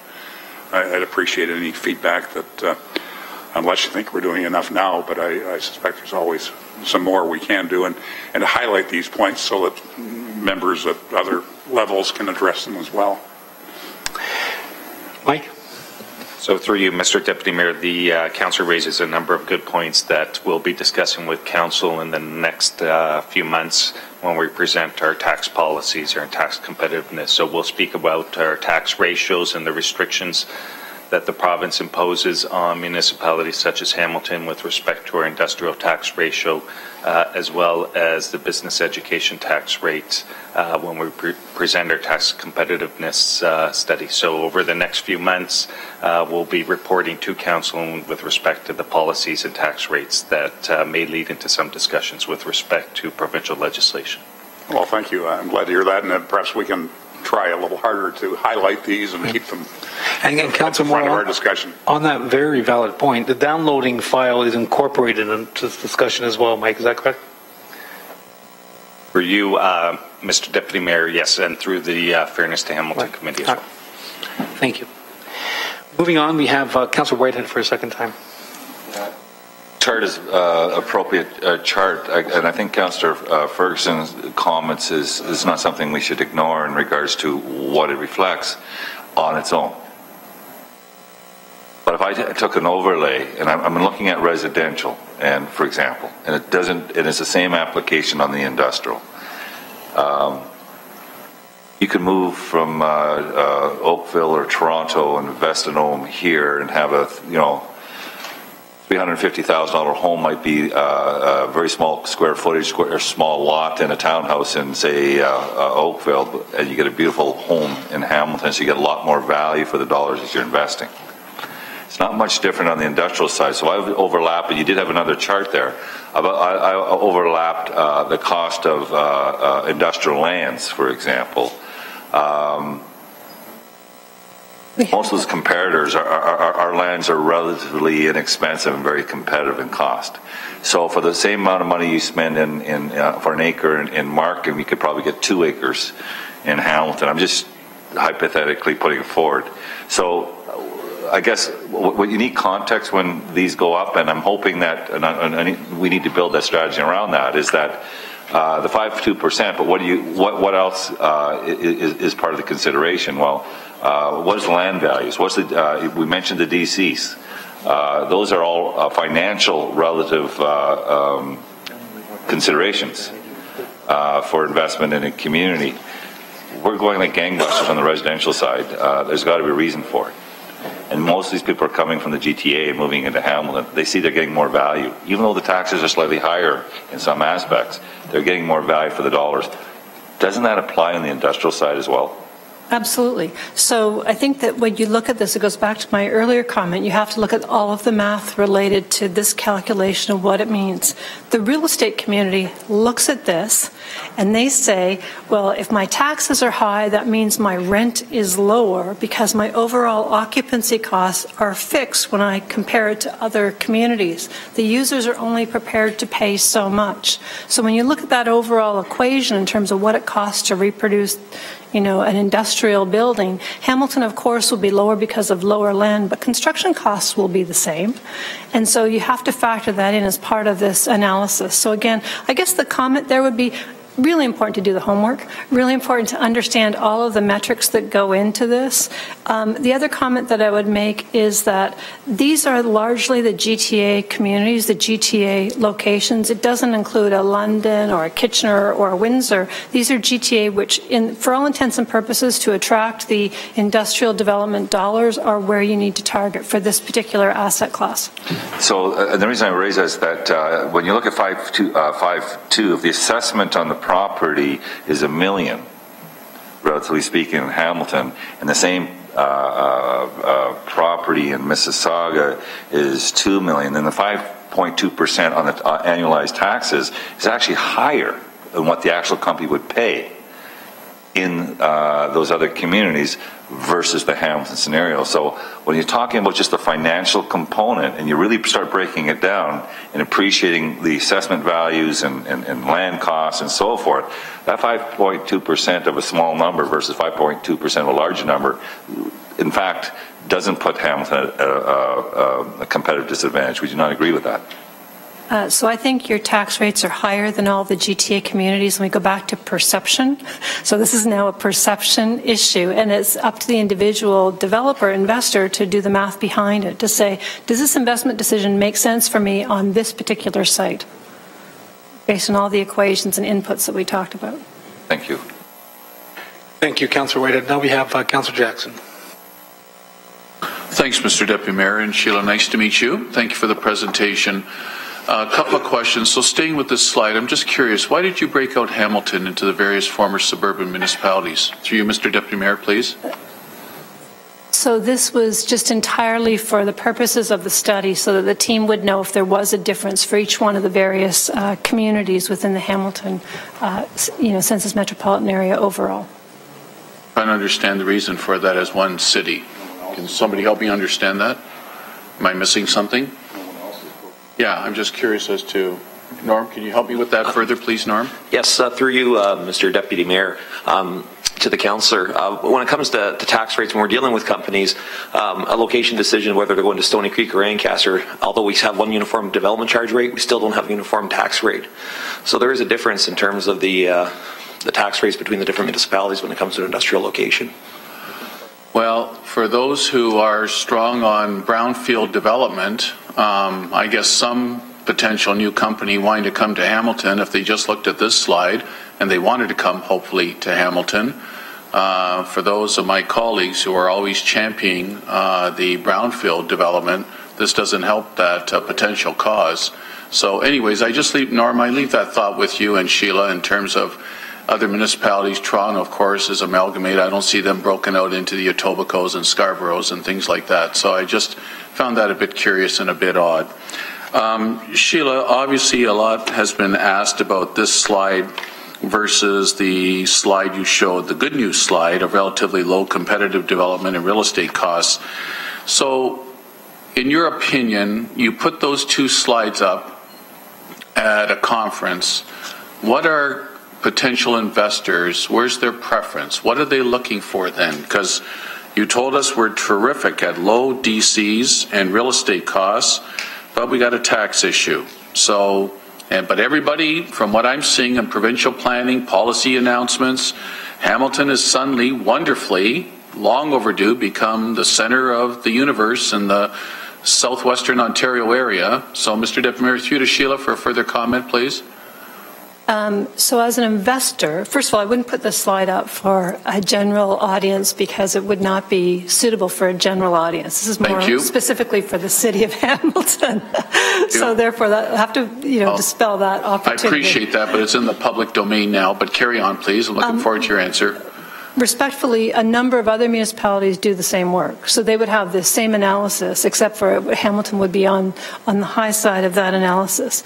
You'll ask the question next in terms of the real estate investor, how they go about making their investment decisions. So they will look at a piece of land or a redevelopment deal and say, what is that redevelopment deal in Hamilton versus one that I may have in Mississauga, Vaughan, Etobicoke, or Vancouver, or Calgary?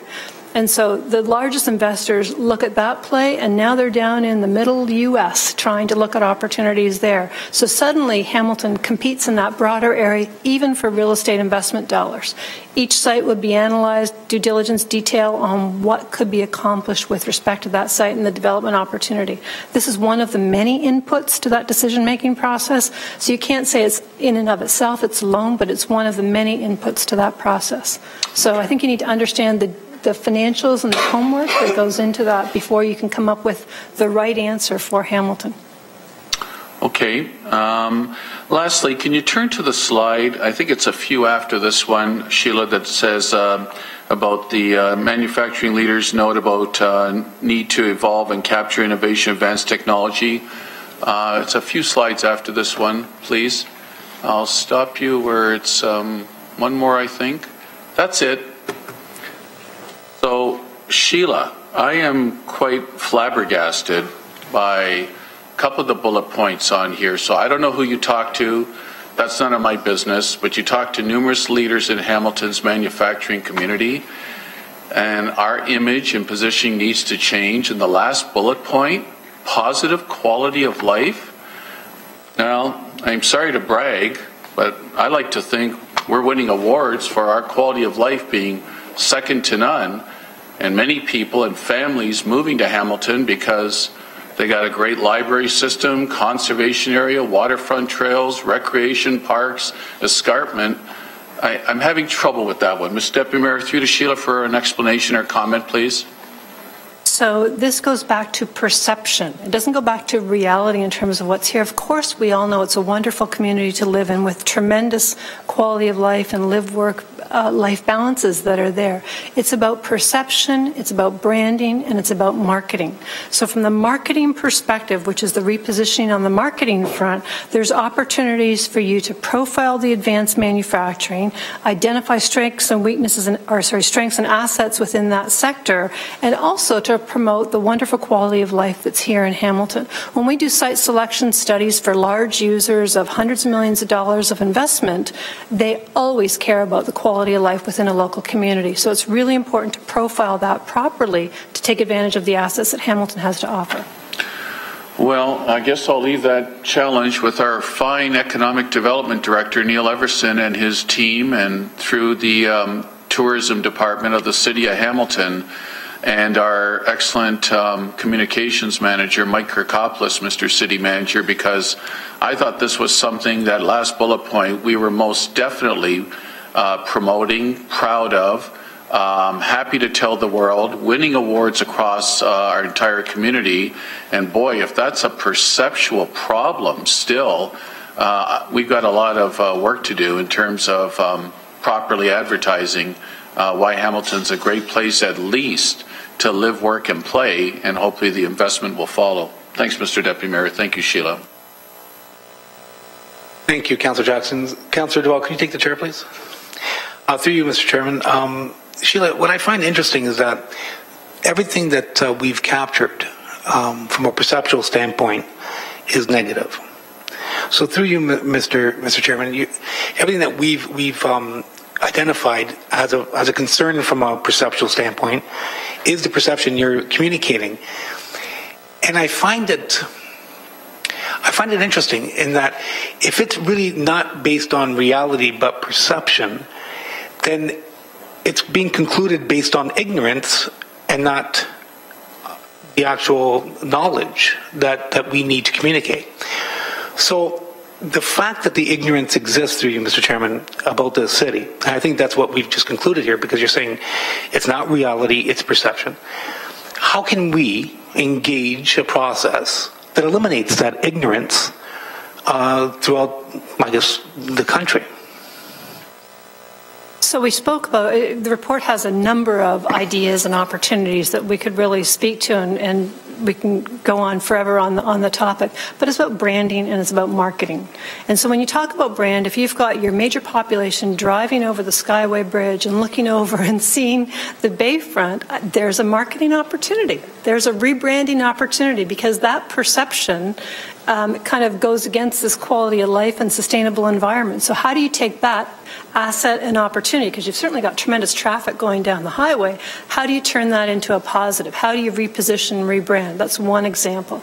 And you start to build on that with respect to marketing materials, publications and other elements that are wonderful here in Hamilton to really make a campaign around the attributes of Hamilton. Okay, so in essence, just expanding through you, Mr. Chairman, of what we're already doing, and through you, Mr. Chairman, as you're probably aware, Sheila, we have thousands of Torontonians relocating to Hamilton with that ignorant perception of Hamilton, and then that ignorance is eliminated once they are subjected to the reality of the city. So, through you, Mr. Chairman, from a communication standpoint, should we be focusing in on the residential component or the industrial component or a joint venture where our primary objective of eliminating this ignorance rather than communicating it would be in our best interest? So should it be a global branding repurposing or reinvention of ourselves, or should it be through action and communication of the existing people who are relocating, who come here and are flabbergasted by that ignorance that's being communicated outside of the city and saying, I can't believe how beautiful this city is, how sustainable the city is, how successful the city is, and how many opportunities exist in the city. So through you, Mr. Chairman, how can we better communicate that more over and above what we're already doing? Because I think we're doing a pretty good job at that. Just based on the thousands of people that are relocating here, our property values are increasing. Actually, we've been, I believe, selected as the #1 city in Canada to invest in, Ontario to invest in. We've had North American, if not international, recognition accordingly, which flies in the face of all this ignorance that's out there. And I'm through you, Mr. Chairman, how do we reconcile the ignorance that led to these conclusions? Asking me that Absolutely. question. Okay. Just wanted to make sure of that. So I think there's tremendous attributes for Hamilton. We highlighted all of those attributes. It really has a lot going for it. And certainly the study was completed a number of months ago, and I think the accolades that the city has received since that time have been wonderful. So you're obviously doing many of the right things. So that is absolutely important. From an economic development, advanced manufacturing perspective, there's an opportunity to position this area in terms of innovation, advanced manufacturing and growth, and develop a whole brand and marketing strategy around that.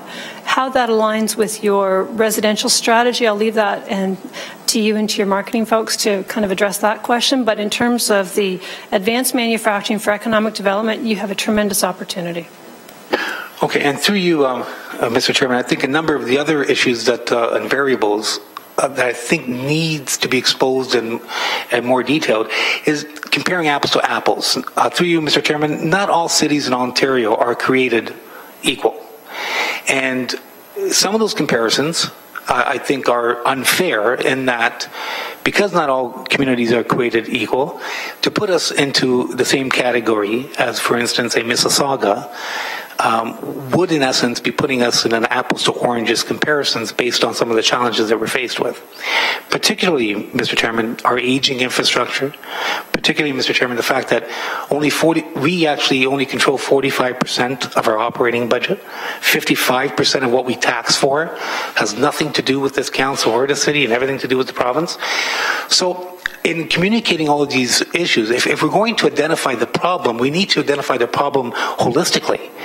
And I don't think we've done that today. I think we're looking at numbers, we're comparing apples to oranges without expanding upon it to clarify why we are in a position that we're in today. So through you, Mr. Chairman, how can we reconcile that? So the study has been very focused on economic development and advanced manufacturing. It's not addressed the overall marketing or brand or economic development strategy for the city of Hamilton. That wasn't the purpose or the intent. So within the advanced manufacturing study or sector, I think there's a holistic set of facts onto which you can build a really good strategy. And so the strategy, the highlights are pointed out in the full book. And I think that as you move forward down that path, I think it's a 5 or 10 year journey. And so I think being very purposeful on that strategy in terms of which sectors, how you're going to target them is very, very important. And being respectful of the math with respect to the real estate decision makers. Okay, so I guess my point to you, Mr. Chairman, is now that we know that we've identified the problem, we know what the presenting problem is, and the presenting problem is really ignorance more than reality. Now, how do we take that one step towards putting a plan of action together to basically eliminate that ignorance? In your recommendations, I notice that you've provided some, and I know Councillor Collins will be bringing forward a motion accordingly, but a lot of this, through you, Mr. Chairman, has more, I guess, to do with pie in the sky type of initiatives more than tangible, let's take plan A and move to plan B initiatives. So more tangible, to the point, yes, you need to do this to improve this type of scenario. So how can we take this and expand upon it to make it far more tangible and realistic? Through you, Mr. Chairman. So a number of initiatives were made, again, at the high level. That was the intention of the study, not to drill down into detail. And so at the high level, we've identified the clusters to go after, the overall strategy to be developed, and these are some of the key points to do. That needs to go from a strategic document down to the next layer of how you're tactically going to go after that marketplace, and what would you do, and what are all of the components from Hamilton to play into it. Okay, so lastly, Mr. Chairman, what I've gathered from this presentation is that in reality, Hamilton, being that we've been recognized as the #1 city in Canada, #1 in Ontario, national and international recognition accordingly, the fact that we have tens of thousands of people seeking, or thousands of people moving to this city as a result of how successful we are, that really our strength is the city itself, and Hamilton has a lot more to offer than what people know, and as a result of that, we need to focus in on eliminating that ignorance, through you, Mr. Chairman, by rebranding ourselves accordingly. Would that be a fair assumption? I think there's a tremendous opportunity to take advantage of all that you have today and build it to the next level. And certain elements need to be repositioned. We spoke of some of them, but others, you're already doing a great job, so just build on that further. Excellent, and I think that's a real valid point, and that really the campaign should be Hamilton more than you think, and you might be ignorant if you think otherwise. So, through you, Mr. Chairman, I'll take the chair back, and Councillor Collins, I believe you have a motion. Yep, thanks. I would first move to receive the report, seconded by Councillor Jackson. All in favor? Carried. Carried. And then I would, thanks, and I would move that staff prepare a report that focuses on the recommendations contained in the Deloitte presentation, and that the report be presented to a future GIC meeting. All in favor? Carried. Many thanks, Sheila. Have a great day. Okay, moving on. We have now. We have an issue, and Madam Clerk, we're actually going to alter what our original plan is. Madam Clerk, can you expand upon what we're going to be proceeding with? Yes, through the chair, staff has requested that the presentation on item 7.2 be provided to the committee first, as there is information in that presentation that may assist the committee when we move in camera on the labor relations issue. Thank you. And that would be Dan's report. Dan, welcome. The floor is yours whenever you're ready.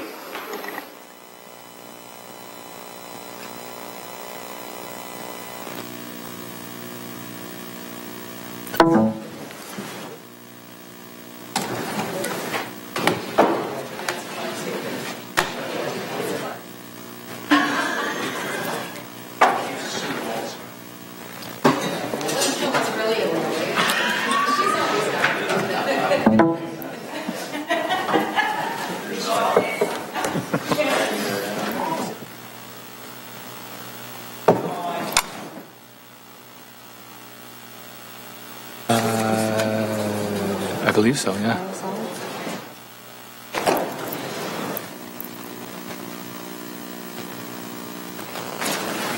Let me just run through it. Whoops. I'm going to turn. Okay. Yeah.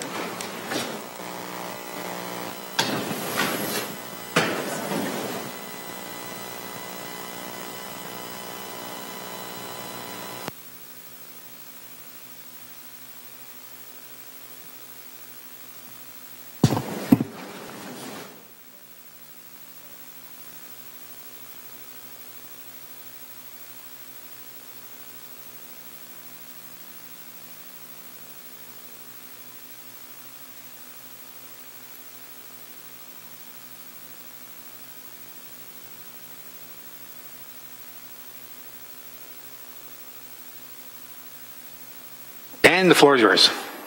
Thank you, Mr. Chair. Good morning, ladies and gentlemen. I'm happy to be here to give you a very brief update on the biosolids program and project and where we are with the P3 Canada funding.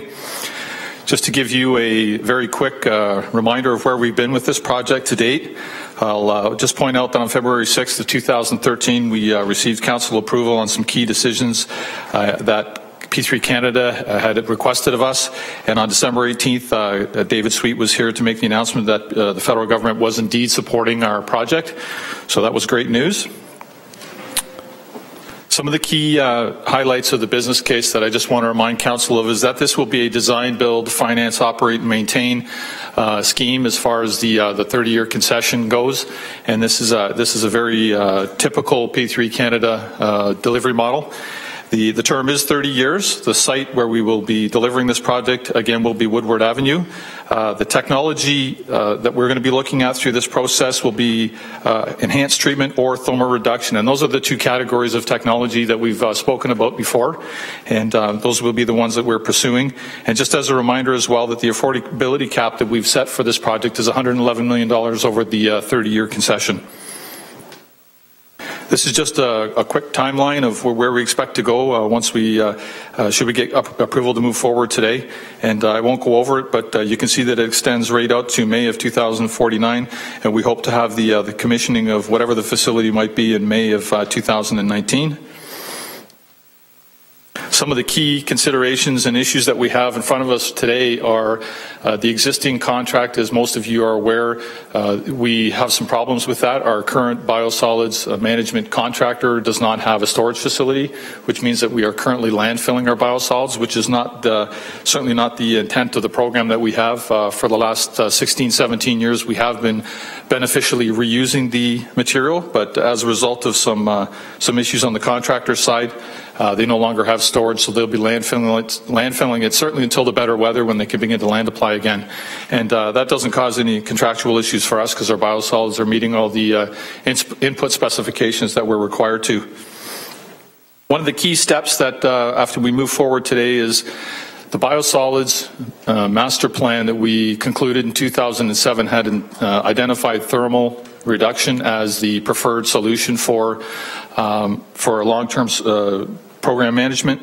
One of the things that we will have to do as a result of Council's wish to allow other technologies to compete for this is to go back and do an EA amendment, and we are still working through the details of that, and after today we will require some outside help with that with our transaction advisors, and that will be a process that we'll have to undertake to allow ourselves to entertain the idea of enhanced treatment as well, seeing as the original environmental assessment concluded with thermal reduction. So we don't see any big showstoppers there, but we will have to turn our mind to what the details are for that process going forward. One of the things that's in the recommendations today is also to approve us to move forward and secure the services of a transaction advisor. And essentially what that is a team of professionals who provide engineering, financial, and legal disciplines in order for us to craft the document that we'll be putting out on the street.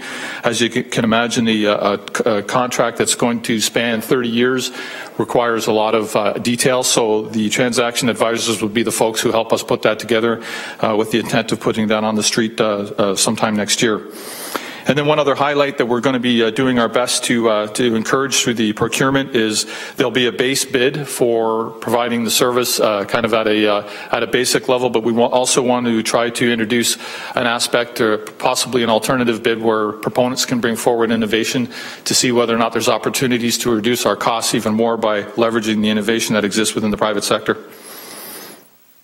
So what you have before you is these recommendations, and I won't read them over again, but you can see them there. And essentially, this is, if I can characterize it as the kind of a no-go moment for us. We will be moving forward with the transaction advisors and hopefully getting this this procurement really moving forward in the next 12 months. And we did. You've seen this process map before, I guess, and I apologize. I don't know if I can get this to work. So I don't know if you can read this very well on your print. I didn't notice it until after it was printed, but you can't read it very well on your document. So Just want to make sure that you understand what that is. We would be moving to the RFP stage, and then we'd be back in front of council at this point sometime in the future. I guess the one caution that I would provide is that at that point we will have probably spent $2 million to put the procurement out on the street.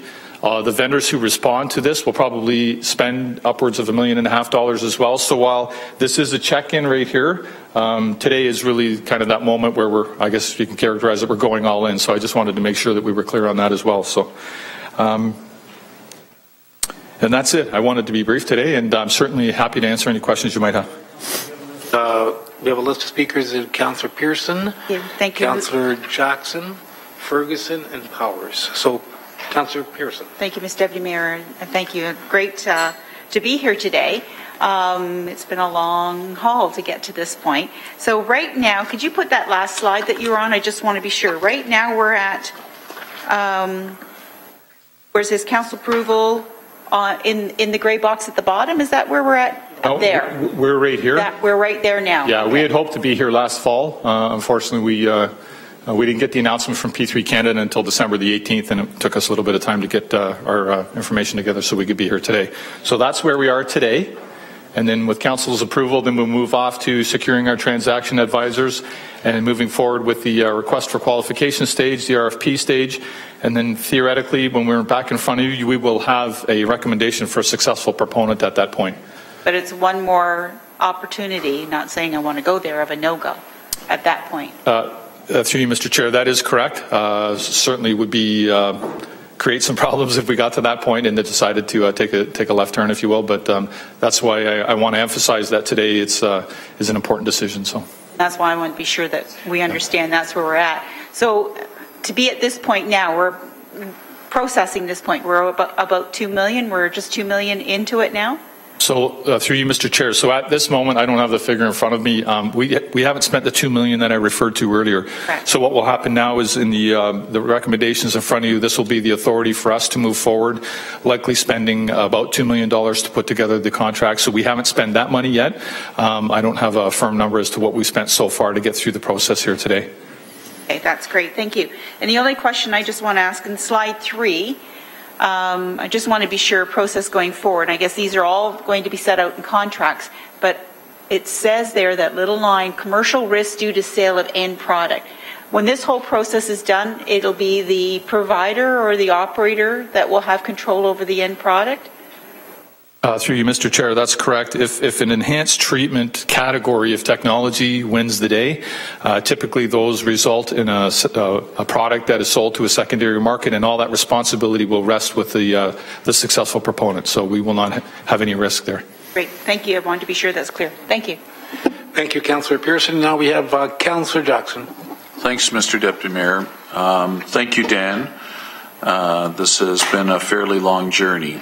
I'm just a little bit nervous of accepting today because I'm trying to get through your detailed report as well. And even though you say if you go back to your graph there showing the maze of the roadmap right there, even though you're saying the bottom council approval with the little lingo no-go is a final legal opportunity for us to take an exit ramp, you're saying today really though commits a fair bit of more dollars. Through you, Mr. Deputy Mayor, to Dan. Through you, Mr. Chair, that's correct. If we get to the point where we're right here in front of you, if we decided to stop the process, then, as I mentioned, a lot of folks will have spent a lot of money, including the city. The proponents who have responded to this proposal will have spent a fair bit of money. P3 Canada, who's along for the ride as well. I'm guessing that would be disappointing for them to see us stop the process at that point. So there'd be a lot invested at that point, and that's again why I'm re-emphasizing what this means today.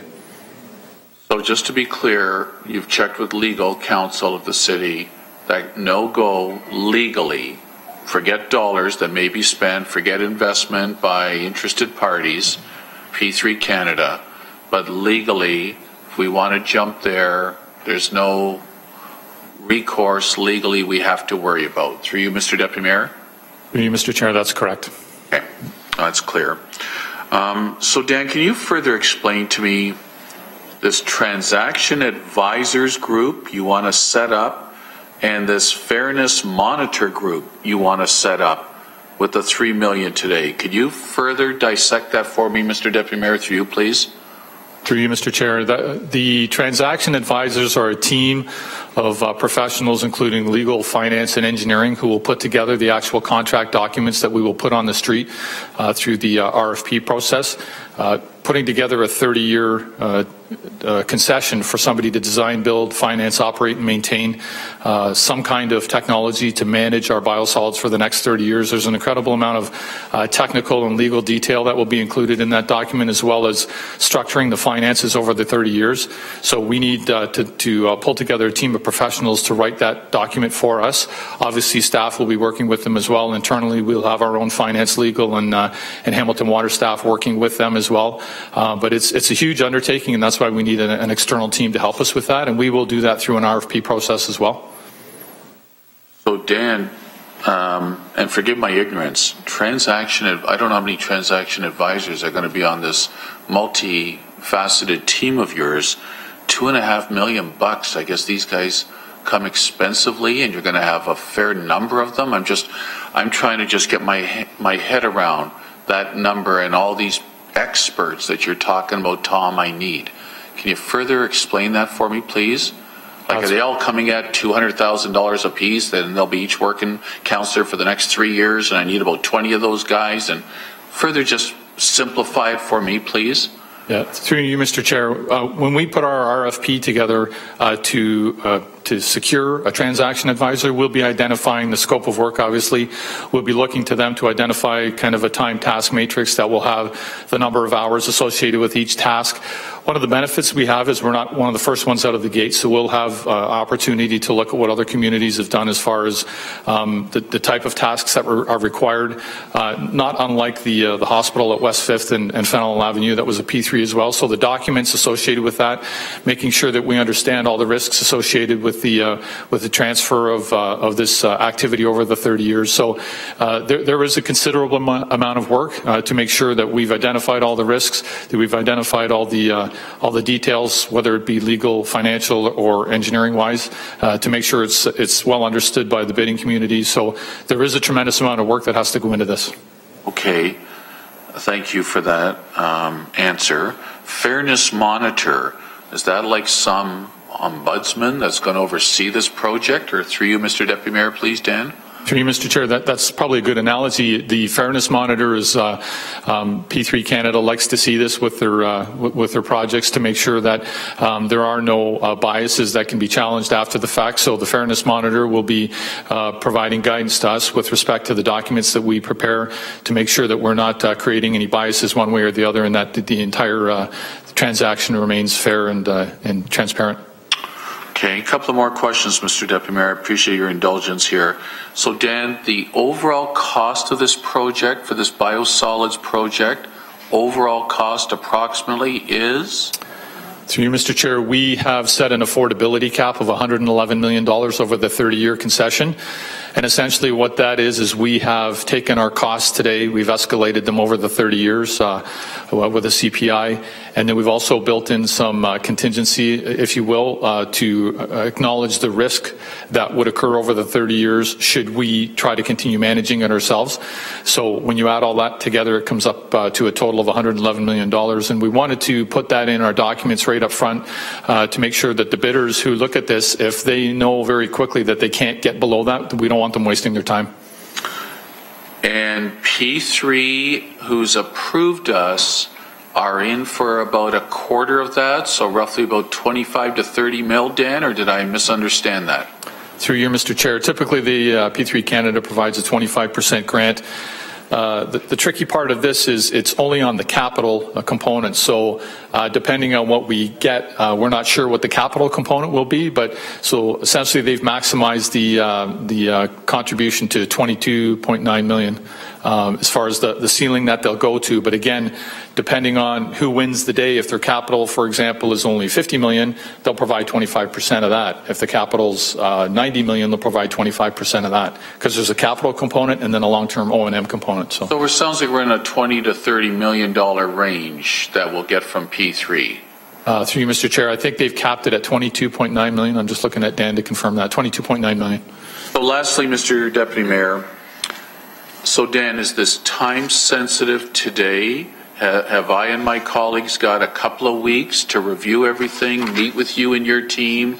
This is a heck of a lot of money. I know we've been talking about this since the California company came unsolicited a number of years ago, wanting to do a similar type of project, if I recall.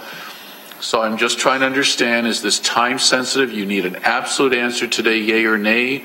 Or have we got a couple of weeks? Because even though this may not be the sexiest project that our constituents will listen to and learn about or try to follow, it's a whack of money to the local ratepayer. So through you, Mr. Deputy Mayor, on timetable, please, Dan.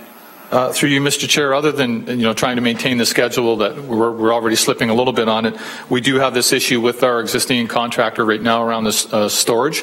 But if to characterize it as the proverbial gun at our head, we don't have a gun at our head at this moment. So I don't think that would be a huge disruption for us. Okay, that's what I want to know for my colleagues' sake, and if I'm the only one, so be it. But I just want to know, Councillor, if I don't get a decision by midnight tonight, then you know what, the whole thing falls apart, P3's pulled out. But you're saying that's not the case? That's correct. Okay, thanks so much, Dan. Thanks, Mr. Deputy Mayor. Thank you, Mr. Chairman, and Dan, thanks for coming in today. I think it is, we may have hit the wall, but I think it's unconscionable. We're landfilling our biosolids when there's these other uses out there for it, and filling up landfills is not what we should be doing with this product. I'm very pleased that what I see today is what I saw 6 months ago, and I saw a year ago, and I saw a year and a half ago. It hasn't changed. Mm-hmm. And so the roadmap is very clear where the exit ramps are, where you can get off, and you've always said when we get to that box we're at today that this last time you can get off with no cost. But I think we need to go full steam ahead. I don't think we should be concerned. We should obviously be concerned about cost, but the 111 million is what we're paying today, indexed to the CPI. So at the very worst, we're going to be paying what we pay today, and that should be. And it's going to become a bioproduct now that can be productive use, either as fertilizer or as a fuel to generate electricity. And so it's important we stay the course. I had a personal experience with the fairness monitor when, in my previous life, we bid the 407, and fortunately we were successful in that. But it's critical because the bidders are spending a lot of money to put these together, and they're all going to be looking for angles. I've been on the other side looking for angles to try to win this thing. And the fairness monitor will make sure that only questions are asked to one person, that one person will get the answers from the team of the technical people, that one person will answer it, and everybody will get the exact same answer. And in addition to that, I suspect they will be told, like we were told in 407, you lobby one politician, you'll be disqualified. And because you're always trying to work that angle to get a political spin to this. So once the RFP is issued, I suspect we have to stop any communication with any person who's registered as a bidder. So I like it, Dan. I'm glad it's moving forward. I guess the only concern I have is that you're opening up wide open to any type of emerging technology. And I'd like to see up on that screen what the consequences will be if it doesn't work. So I want that to be crystal clear that if you come in with a new technology to pelletize this and turn it into fertilizer that can be broadcast on farmers' field through conventional fertilizer spreaders and it don't work, what's the consequences and what security are they providing if it doesn't work? And so you clearly indicated to us you're going to download that risk onto the proponents. But, sometimes we see these guys come in with a big oops sign up on the screen and try to turn it back onto us. So it's got to be very, very clear. And I want to personally see, and I think council should see, what it says. If it don't work, here's what the consequences are going to be. And you're putting up a bond or cash or some kind of security to make sure it does, that we can access if we have to do an emergency take back because it didn't work. So I'm fully supportive of the recommendations, Mr. Chairman, before us today, and I'll be happy to move it at the appropriate time. Thank you, Councillor Ferguson. Actually, I'll take the motion now. Moved by Ferguson, and people can speak. Hold on, we'll put it on the table. Whoa, hey, oh. Seconded by Councillor Powers. Okay. Now we've got the recommendation on the table, even though I'm not supporting it. Now we have Councillor Powers. No, Councillor Ferguson said what's need to be done. It's this comes as no surprise. What you have here is a process that Mr. McKinnon has kept us advised all along the process, and we need to get on or get off and turn the money back to the federal government if we have no interest in moving ahead with this project. Thank you, Councillor Powers. We have Councillor Farr. Councillor Jackson.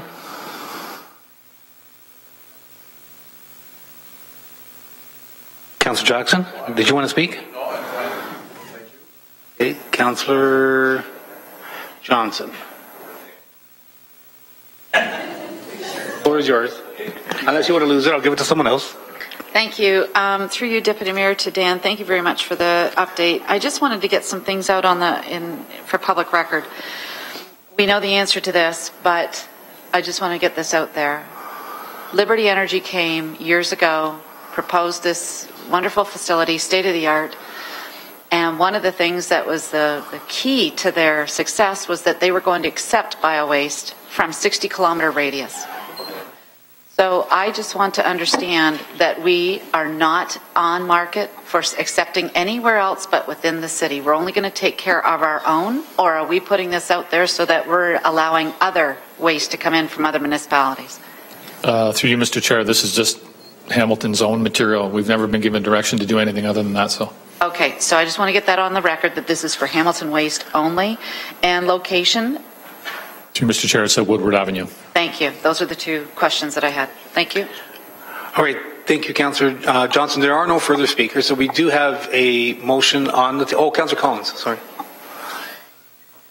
Mr. Chairman, I wanted to weigh in on it, and for me, I've been consistent from the beginning, and I appreciate all the information that's been provided, but I haven't been convinced yet that this is the cheapest option for us, and there is a reason why 80% of municipalities are still utilizing the land application, although it's coming with its challenges, and staff said, I thought we heard years ago, not from our own staff, but others, that land application was going to be dismissed by the province, that they'd be introducing legislation and they'd be limiting municipalities' ability to land apply their biosolids on agricultural lands, only to find, I think it was a year and a half ago, that the province actually loosened up the legislation and allowed municipalities to apply it with legislation that made it easier to do so. And so for me, I have trouble understanding how 80% of the municipalities are utilizing a method that is, in my mind,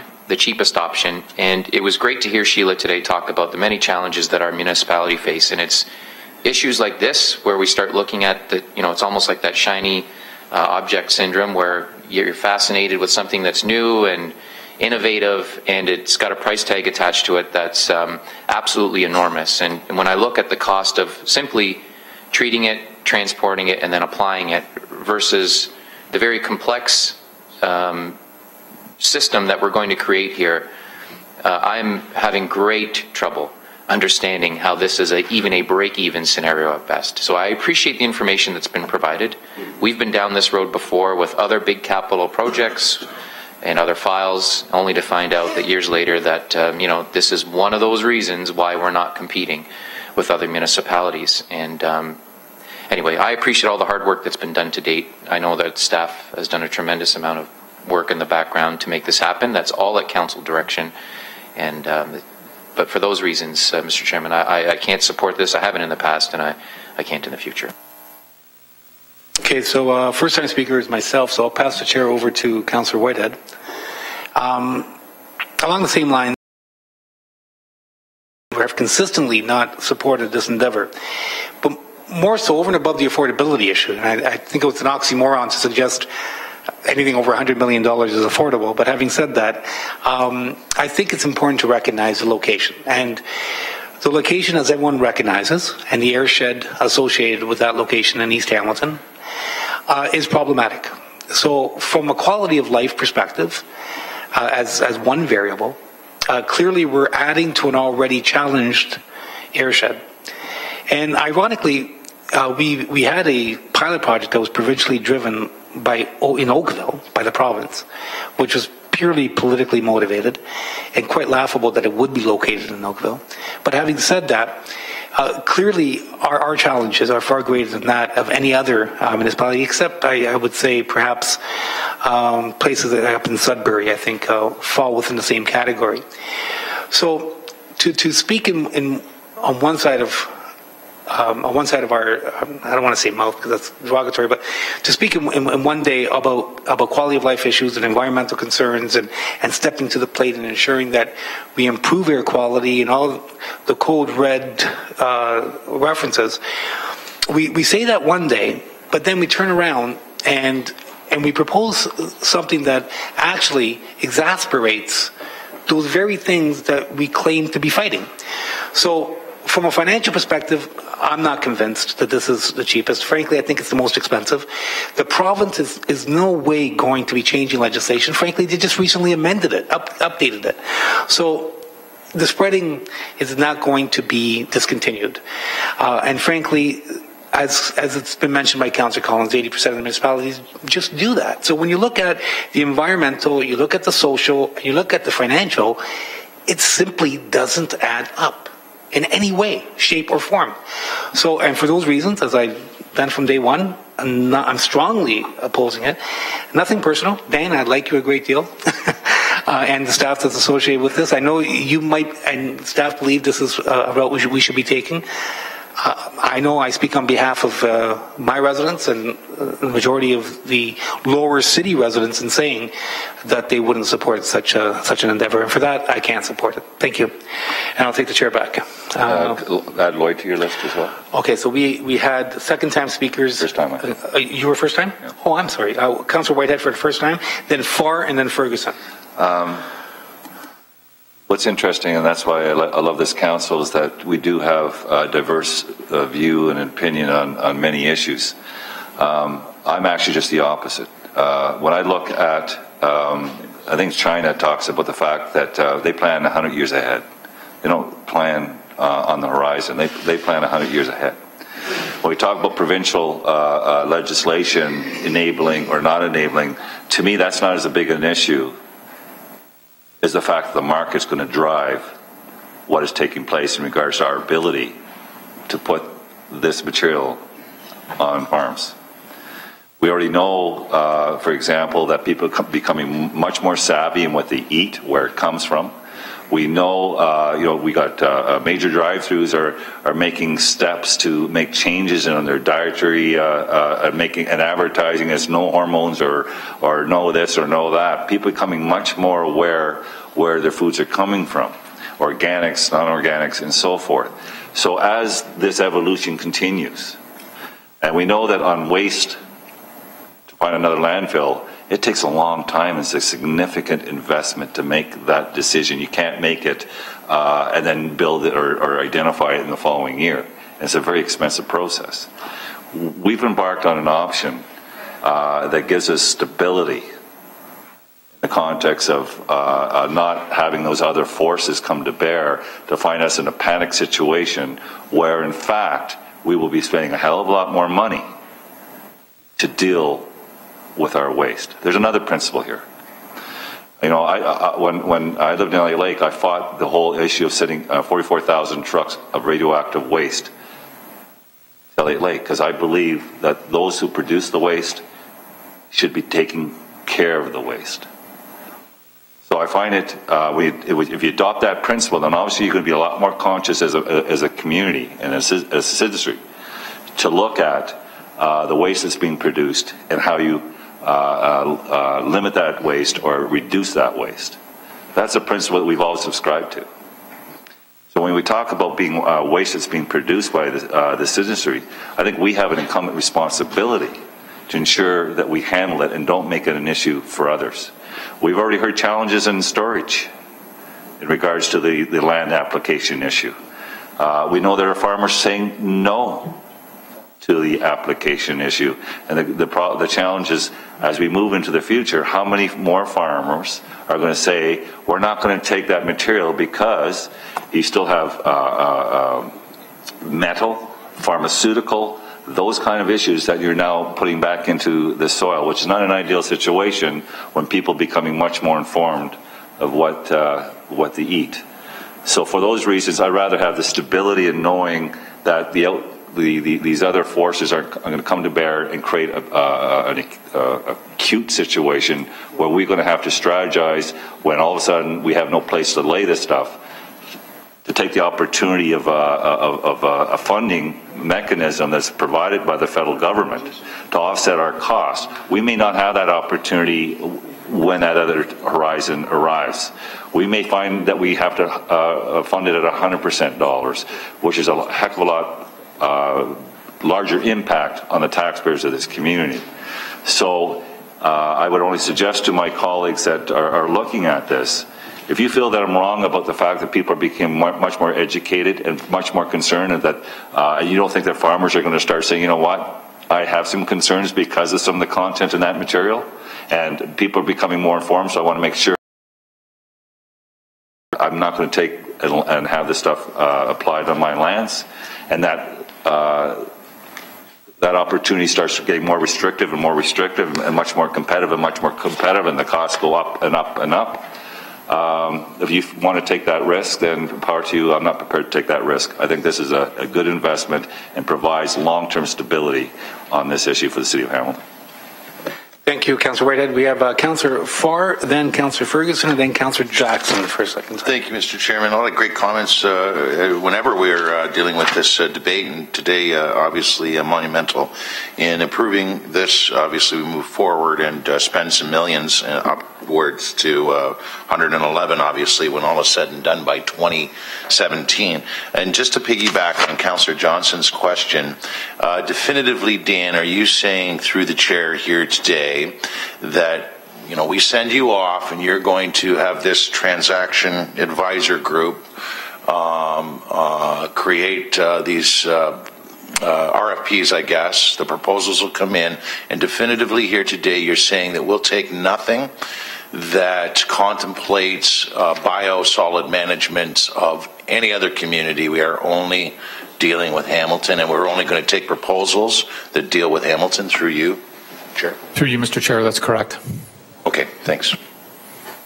Thank you, Councillor Farr. Councillor Ferguson. Thank you. Just for clarification again on the affordability side, Dan, you put up the $111 million. It's going to be right in the RFP to show respondents this is all we're prepared to spend for the 30 years. And I think I heard you say, and just want you to repeat it again, that that's what it's costing us now, indexed to CPI. Through you, Mr. Chair, that's correct. We did build in some contingency along the way. Over a 30-year period, we had expected that something unforeseen would happen, and I believe we built in $30 million, so about $1 million a year. If we had to build a storage facility of our own, or we got caught in a situation where we had to go to land for a few years, or a landfill for a few years, because our biosolids weren't meeting spec, then we wanted to build in. So there is some buffer there, if you will, from a contingency perspective, and it's just a little more than what we're going to get from P3. So when you kind of add the two together, it's very close to what we're paying now. So. Okay, so the argument that the cheapest way to do this is to land up and apply, which is what we're doing now, it is not necessarily correct, because if the land application is costing us what you said as the maximum we'll pay for this new technology, it's not going to cost us a lot more money, and it's not the most expensive route. Through you, Mr. Chair, that was the idea of coming up with the affordability cap. And keep in mind that, you know, once we go to a competitive environment, you know, if the vendors that Dan and I have talked to over the last number of years about this, they're all saying that they'll be able to beat that pretty handily. But until they sign on the dotted line, you never know what you're going to get. So I just wanted to diminish that thought. We can't afford this. I don't think we can afford not to do it. And of course, I've heard some people say that the easiest way to get rid of this, the cheapest way, is to land apply, and all you got to do is dry haul and spread. I think a very important word was left out, and that was storage, because you could only land apply this when there's no crops in the field, so you have to do spring or fall, and when there's no snow in the ground, which we had to have storage.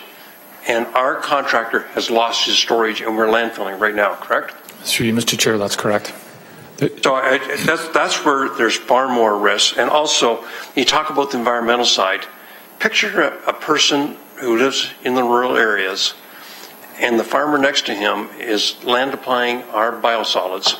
So fresh human waste being spread out on the field right outside his door. The odors blow you away. And in addition to that, who knows, Councillor Whitehead, who knows what the heck's in there? And farmers are even getting uneasy with this. And the best example is Councillor Pasuta. He won't allow it now. He won't pay it his farm. And so here we have a solution that's probably going to cost us less, certainly not going to cost us more, and we're not putting this stuff into the environment, into areas that can contaminate rural wells, which makes neighbors feel very, very uneasy. So I think it's very important that we take this to the next step, get the hard numbers in, understand the technology, and take it to the next steps. Thank you. Thank you, Councillor Ferguson. We now have Councillor Jackson and Collins for a second time, Councillor Jackson, and McCaddy for a second time as well. Thank you, Mr. Your first time? Oh, Councillor Collins, sorry. I said Councillor Jackson. Councillor McCaddy. Sorry, Councillor McCaddy. Thanks, Mr. Deputy Mayor. I wanted to speak earlier, and I decided not to, and I'm back at the microphone on this, but I just wanted to just take a little step backwards, and Dan, just through the earlier part of this process, there was an environmental assessment undertaking, as if I remember correctly, and at that point, the recommendation from the EA was incineration as the technology that we would take forward into P3, the thermal approach. But you've added the second approach here in what we've got in front of us. Sorry, I've just lost the language of the second. Through you, Mr. Chair, enhanced treatment. Enhanced treatment, right? Correct.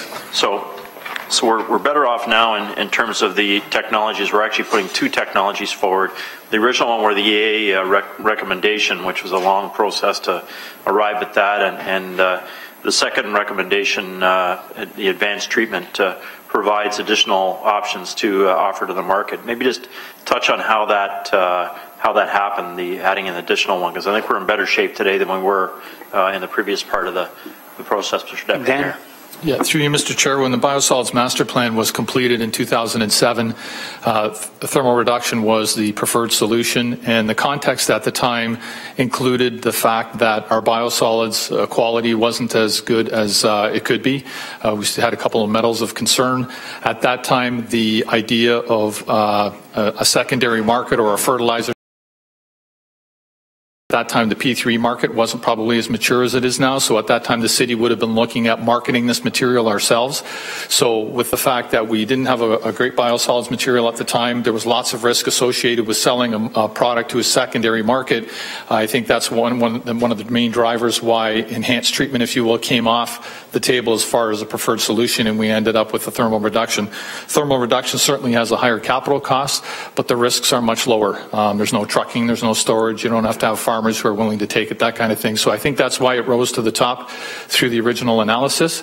When we applied to P3 Canada, we were directed by Council to open up the categories of technologies that we'd be willing to look at. The passage of time over the last 7 years has revealed that there are emerging technologies that seem to be very reliable now. P3 Canada is in play now. So I think the fact that we're going to go back and do the EA amendment and put enhanced treatment back on as a possibility, I think is very appropriate. I think the length of time that we've had from 2007 to now has actually benefited us, because now this is an option for us, and there is a possibility that some category of technology within the enhanced treatment realm will be the winner of the day. So I think the fact that this process has moved along at the speed with which it has probably benefited us. Right. So that certainly gives me some comfort, Mr. Deputy Mayor, that enhanced treatment is also one of the technologies in there, which I was interested in earlier on, and I'm glad we were able to add that as we move into the critical phase of the P3 process. And because I've expressed concern in the past about incineration also, and the potential for air quality issues associated with that. And I understand we don't have the detailed what kind of incinerator we're talking about precisely in front of us right now today, but any sense, any comfort you can provide to us, Mr. Deputy Mayor, Dan, as to the thermal treatment, the incineration, Has there been any advancement in the technology on that based on what we've learned over the last couple of years working on this process? Through you, Mr. Chair, I don't think I can give you an intelligent answer to that. I think there's been small advancements. I mean, the basic premise of kind of a fluidized bed incinerator has been around for a while. Certainly, I don't think there's been as much kind of advancement with the technology as there has been in the enhanced treatment kind of category or space. So I think what we had on the table then is very similar to what we have on the table now as far as the technologies. Typically, with incineration, it's all around your emissions and how are you going to clean your flue gases, that kind of thing. So, yeah. Okay. Well, it's I really, again, I'll make my decision based on that enhanced treatment option being on the table now, where it wasn't before going into the process. I'm hopeful that that's the direction we'll end up taking. Thanks, Mr. Deputy Mayor. Councillor Jackson. Thanks, Mr. Deputy Mayor. Dan, if this goes forward, part of it is a vote of confidence in your leadership and your team with Dan Chauvin and John Savoya from Finance and that, and I mean that very sincerely. So can I just further understand, Dan, before I vote, 10 years in your rates budget, correct? Through you, Mr. Chair, the way the transaction would occur, and I'll use, so it's a 30-year concession. Over the 30 years, we're committed to spend $111 million. If the capital component of that was, say, $50 million, and it takes 3 years to deliver the capital, we would spend the 50 over the first 3 years, of which we would get 25% from P3 Canada. The balance of that $111 million would be spread over the balance of the term up into 2049. So we would have a regular payment, probably on a monthly basis, to the vendor over the next 27 years or whatever it works out to be. So. Okay, thanks for explaining that, Mr. Deputy Mayor. And again, Dan, this is our in-house version, if you will, using my terminology of what Liberty and others were trying to suggest. Mr. Deputy Mayor, through to Dan, if you will. I'm sorry, I don't understand the question. Does differ from Liberty Energy's proposal? We own this plant, right? This will be our plant that we're contracting with someone, correct? That's my point. Through you, Mr. Chair, we would take ownership of it at the end of the 30 years. It would be on our property. This is very different than the Liberty proposal in the sense that it's just a relationship between us and the vendor. Correct. Own the airport, and we have a management company that has been overseeing it. So kind of similar that way, Dan, through you, Mr. Deputy Mayor? Through you, Mr. Chair, I'm not that familiar with the airport deal, but it sounds like it's very similar, okay. Yes. Yeah. Last question, Dan, for me to support this today then. You won't be coming, whoever's on council next term, and if this is approved, you won't be coming forward and saying to the new council, you know what, council, I'd like to put more money towards flood prevention, towards upgrades to our infrastructure for water main replacement, sewer storm replacement. But you know, council, you approved that biosolids plan. That's $111 million. And to avoid future budget pressures, that money now has come in place of what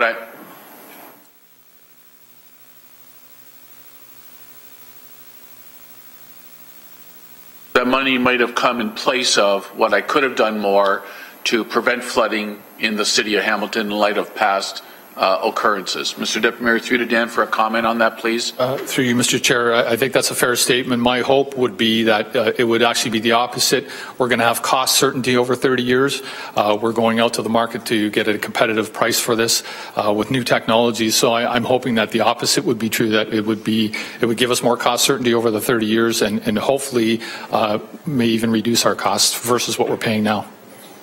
That really helps me in terms of providing some comfort level for me. Thank you very much, Dan. Thanks, Mr. Deputy Mayor. Thank you, Councillor Jackson. Councillor Collins. Thanks. Briefly, Mr. Chairman, I understood a long time ago where this is going. Again, I thank staff for bringing it forward. We know that even from the past presentation that image is a big thing for us. We're trying to rebrand ourselves as something different than we were from 1950. Who knows what this facility is going to look like? But I certainly understood a couple of years ago that incineration or Liberty type facility was going to find its way into the look at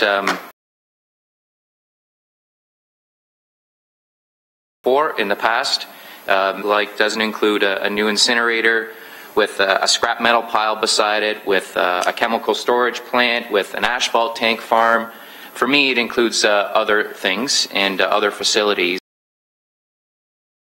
And you know this because we lived through it with Liberty. Before we build this facility and somebody says, you know, wouldn't it be a great revenue opportunity for us to actually start to import waste from other facilities because we've made such a great investment in this facility. Let's contract other municipalities to ship their waste to Hamilton, and we're going to treat it here in this new facility, and we're going to make money off it. And that's the types of decisions, and it's going to happen because it already happened with Liberty. We had people around this table who rolled out the red carpet and said anything we could do for Liberty, for them to make their investment, we're going to sacrifice the environmental airshed here locally to make a quick buck, and that's what's going to happen with this. That doesn't happen with biosolids, so you can talk all you want about this is break even or we're improving the situation. The fact that 80% of municipalities in Ontario are doing it another way, I think is proof in the pudding that it's the cheapest, and for their residents, it's the best method of disposal. Thank you. Now, any further speakers? Hearing none, may I have a motion to receive? Moved by Pearson, seconded by Partridge. All in favor? Carried. Thanks, Dan. Okay, now may I have a motion to approve the recommendation? I'm asking for a standing recorded vote on the approval of the recommendation. All in favor?